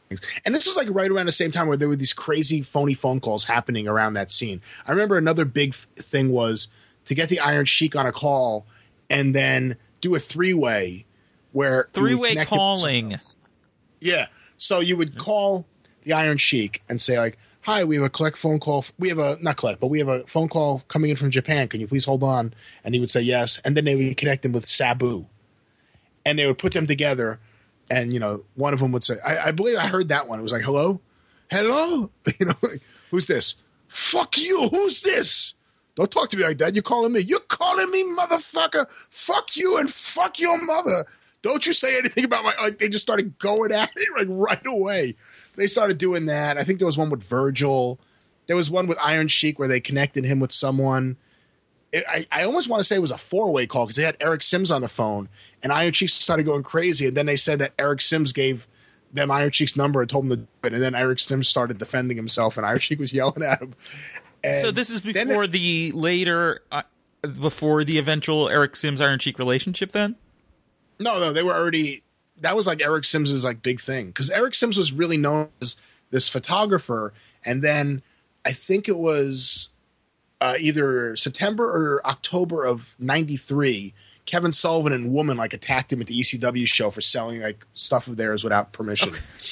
That was the first time I heard of Eric Sims, and the first person I knew he represented or did anything with was the Iron Sheik. He was like the Iron Sheik's babysitter when he worked. I didn't know it went that far back. Yeah. Oh, yeah. It was down back then in the 90s.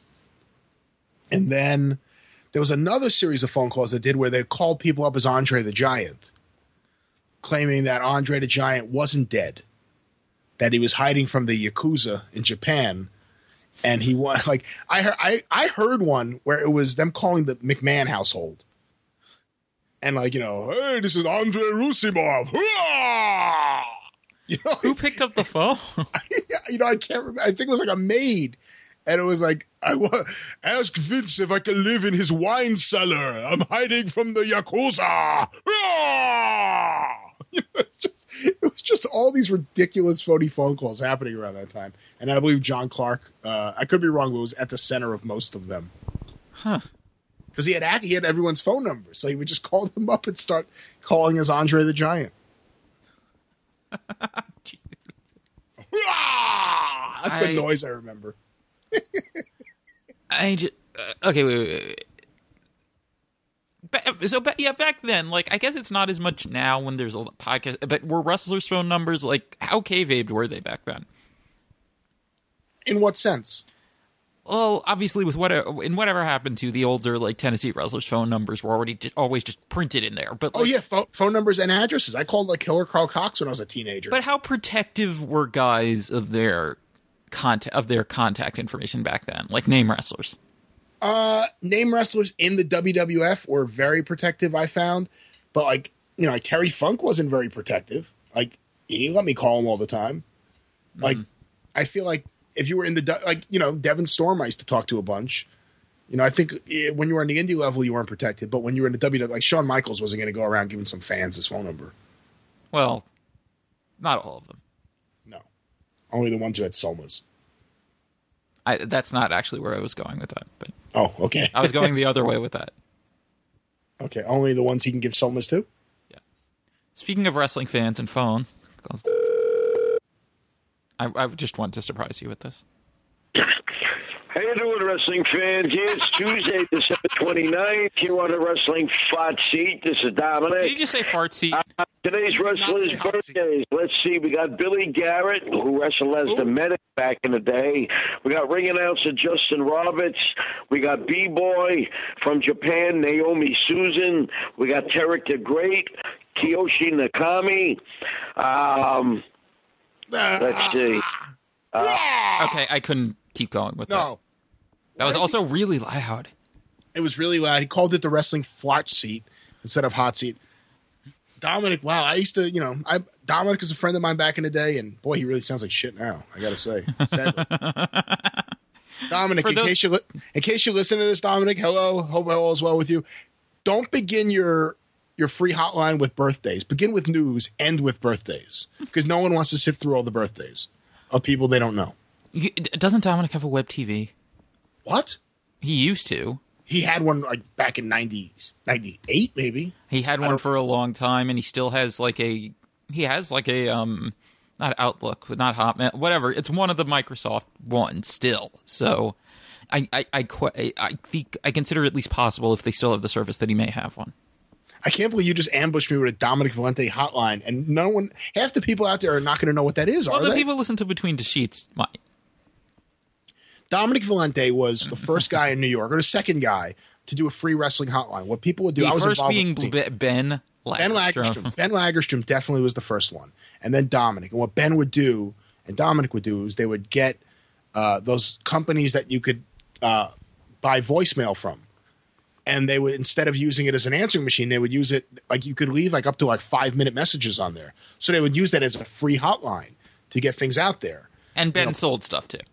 Ben sold stuff. I always got along with Ben. I always liked Ben. I know that I've never met anyone who told me they paid him and got what they wanted, but I've never had a problem with Ben. Ben was always cool with me. So I just wanted to get your reaction to that. Yeah, I can't believe Dominic's still doing it, because I was on his hotline as a guest regularly, like selling tapes in like 1996. Is there? I would think there's no one else left.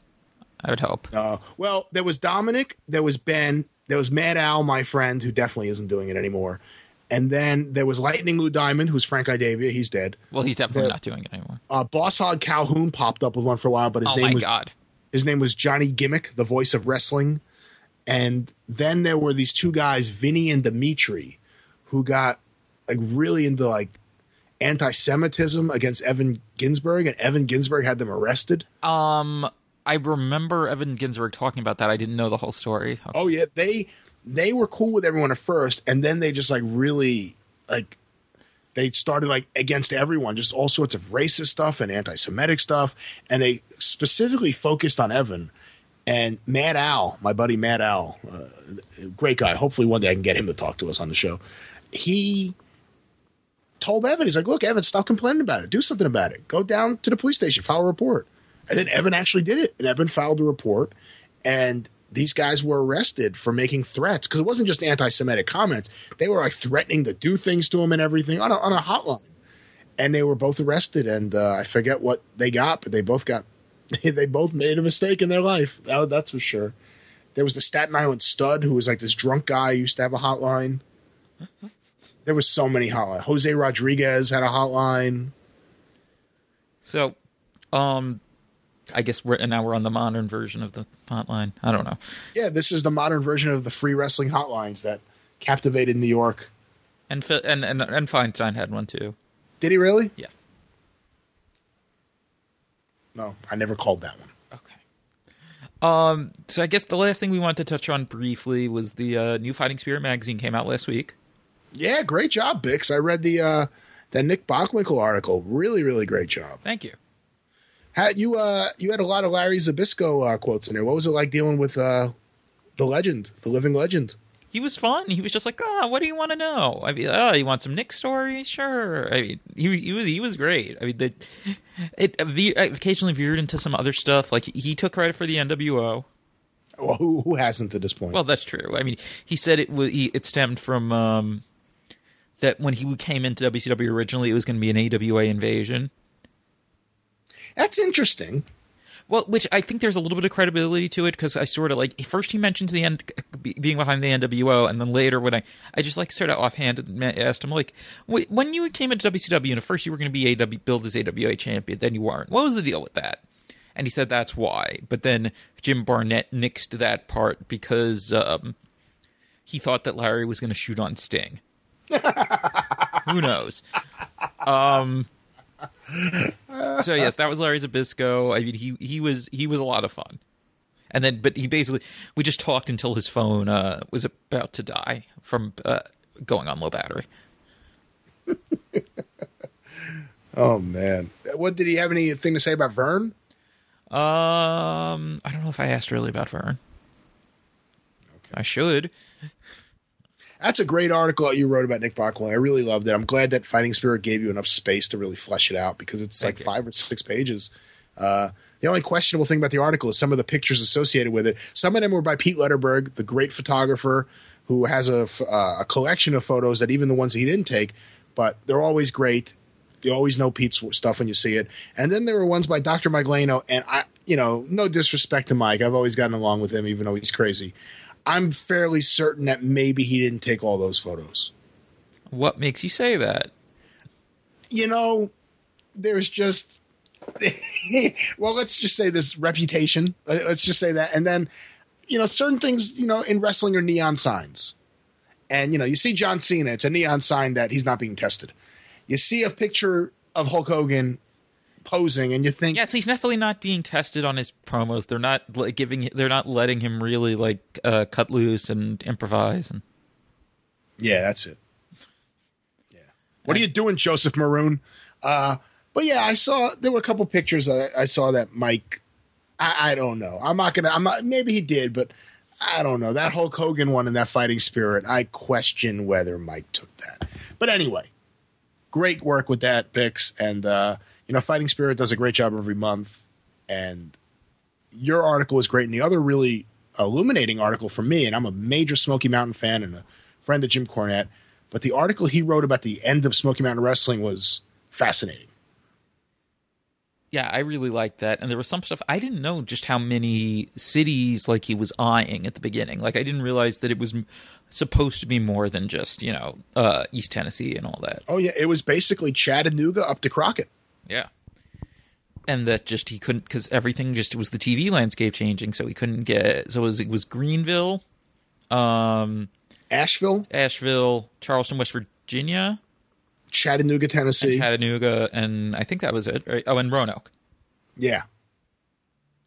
And boy, if he had any of those towns, like he points out in the article, those were towns that could have competed with Knoxville for being the main town of the territory in terms of per capita, the amount of fans they can get in there. Right. He said he really just needed a third anchor town.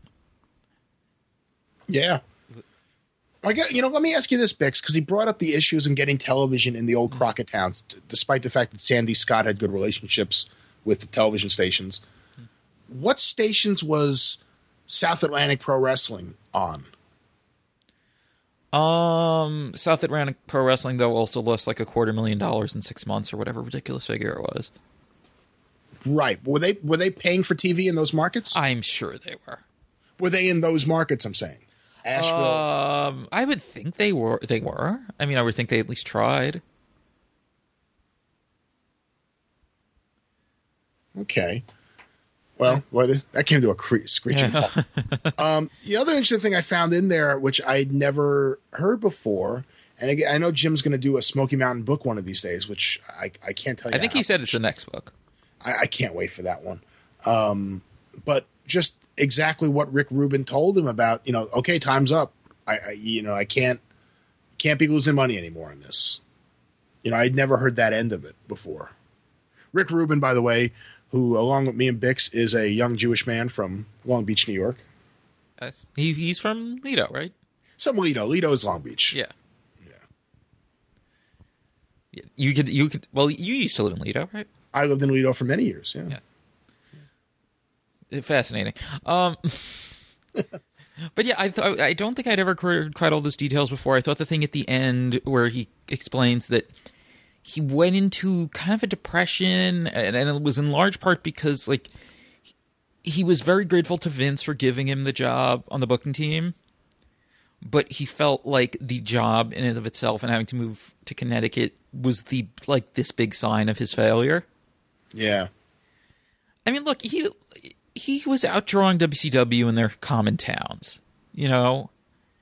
So I don't think there's any way it could have really been much more successful than it was. I mean, there were booking traps he fell into. Sure. That caused issues, but And it was also the market. It was at the worst point for domestic wrestling up to that point.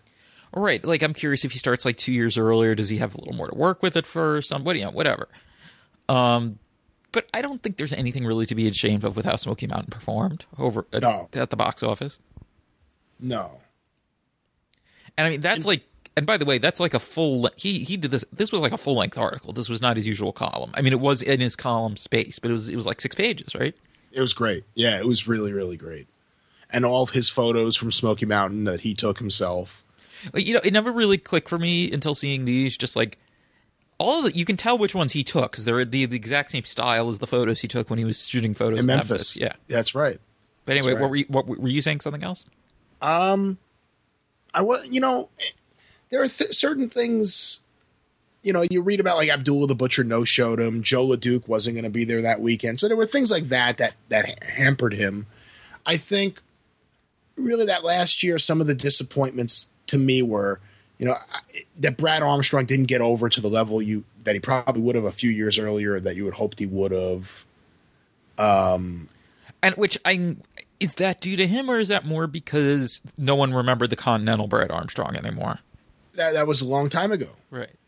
He had been, I think a lot of the Smoky Mountain fans watched WCW. Right. They just didn't go to those shows. So they had seen him beaten down for a while. So I think that, may have had a negative effect on him. I mean, he had been a WCW underneath guy for, depending on how you count it, I mean, like 5 years, 8 years, if you count Crockett and UWF and all that. So yeah, I mean, the bright spot in '95 is Al Snow. Yes, I mean the weird thing is he did nothing like that any other time in his career, ever again or ever before. Yeah, I mean, he was just this nothing guy for he started in '82. He was on ICW. So 81 or 82. And he also on Wrestling at the Chase a little bit towards the end. Oh, I didn't know that. Okay. Yeah. And I was watching. I don't think I feel like I must have seen it before, but I wasn't sure if I was watching the Al Snow and Unabomb as Rock and Roll Express promo on YouTube. That's a great one. Yes. I mean, what is it? It wasn't labeled that though. So I think I was a little surprised, but I mean, that's a good, although he had a knack for sort of, he was believable as being like he was a smart ass. Like he was not like other guys in a way. I almost said Cornette, but like there are so many guys, like even though they still drew heat, you could tell when they were trying to be funny. Yeah. And that's not a knock on them because someone like Jim or whoever, or even Heenan, they walked the line where they were saying things in a heel context that would be funny to people who didn't care that they were heels.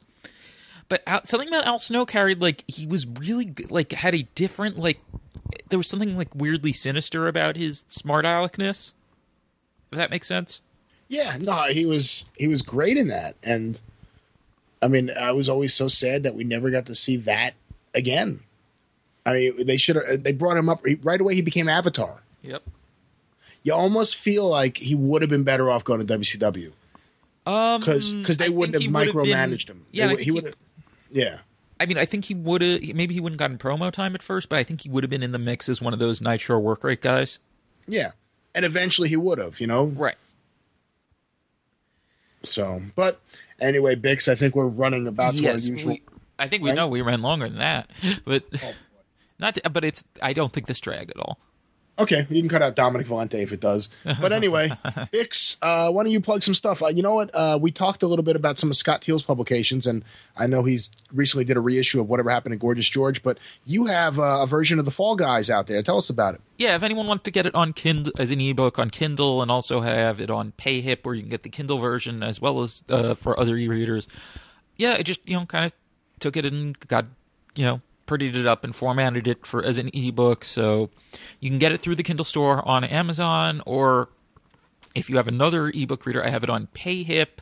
Although you can also get that for Kindle too. I have both versions if you buy it there, and if you buy it through PayHip, I get more money because Amazon has a thing with excuse me, where you can do, you can sell public domain books if you're the first one to do it on Kindle, but you don't get as much of a percentage as anything else. So if it's better for me if you buy it through PayHip, but I'm good either way. I understand if you prefer the convenience of getting it through Kindle, and that's it. If you do buy it through the Kindle store, go through my Amazon thing, which is tinyurl.com/BixAmazon. And I mean, for some reason, I was surprised no one else ever had it on Kindle, so I just did it. Yeah. For those of you who don't know, Fall Guys is how would you describe it, Bix? The very first book to break kayfabe? It's kind of like who was Marcus Griffin kind of a puppet for? Was it Toots Mondt? Yeah, I think so. So it's kind of Toots Mondt's sort of insider historiography of wrestling. Would be a good way to put it, I guess. Yeah, that's right. And it's just the first thing of its kind. I know, John Lister called it like the Observer of the 30s. Or something like that. So, I mean, it's very interesting. It's a look at... Yes. It's the Observer of the 30s. So pick up a copy and read all about Frank Gotch's Smatty record. The leader, it's Character Girl. She's not 25 years old any longer. No, only like 5 people are going to get that, but they're going to love it.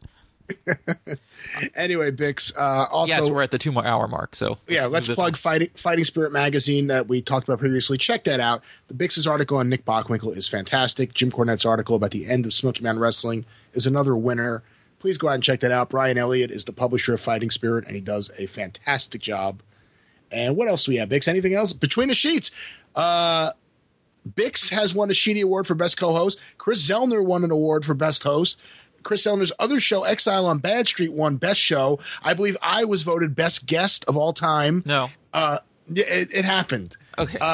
Yes, you were voted Best Guest of all time. You did not win the Best Guest award for the year, though. Such bullshit.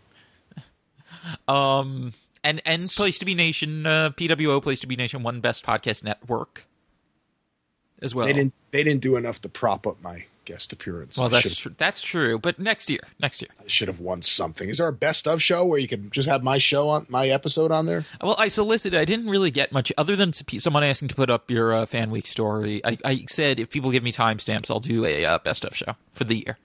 Okay. Fan week story is the best one. So yes, it is. Thank you very much. Thank you. I appreciate your support, even though I didn't get a Sheedy Award. Between the Sheets, Chris Zellner. I'll give you my Sheedy if Liz sends me one. Is he actually going to send awards? I don't think so. Okay, I didn't think so either.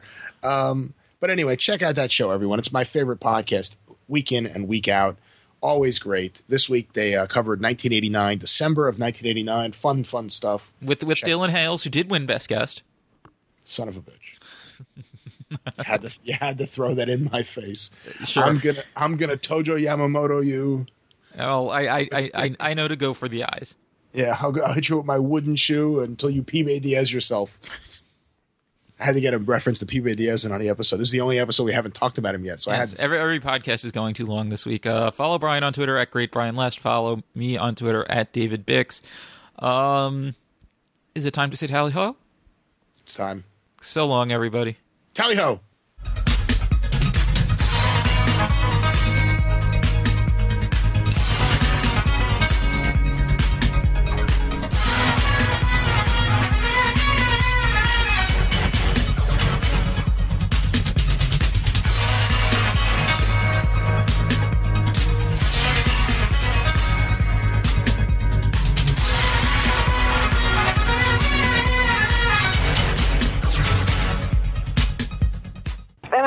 TV station, and I told them, for God's sake, stop the murder on TV.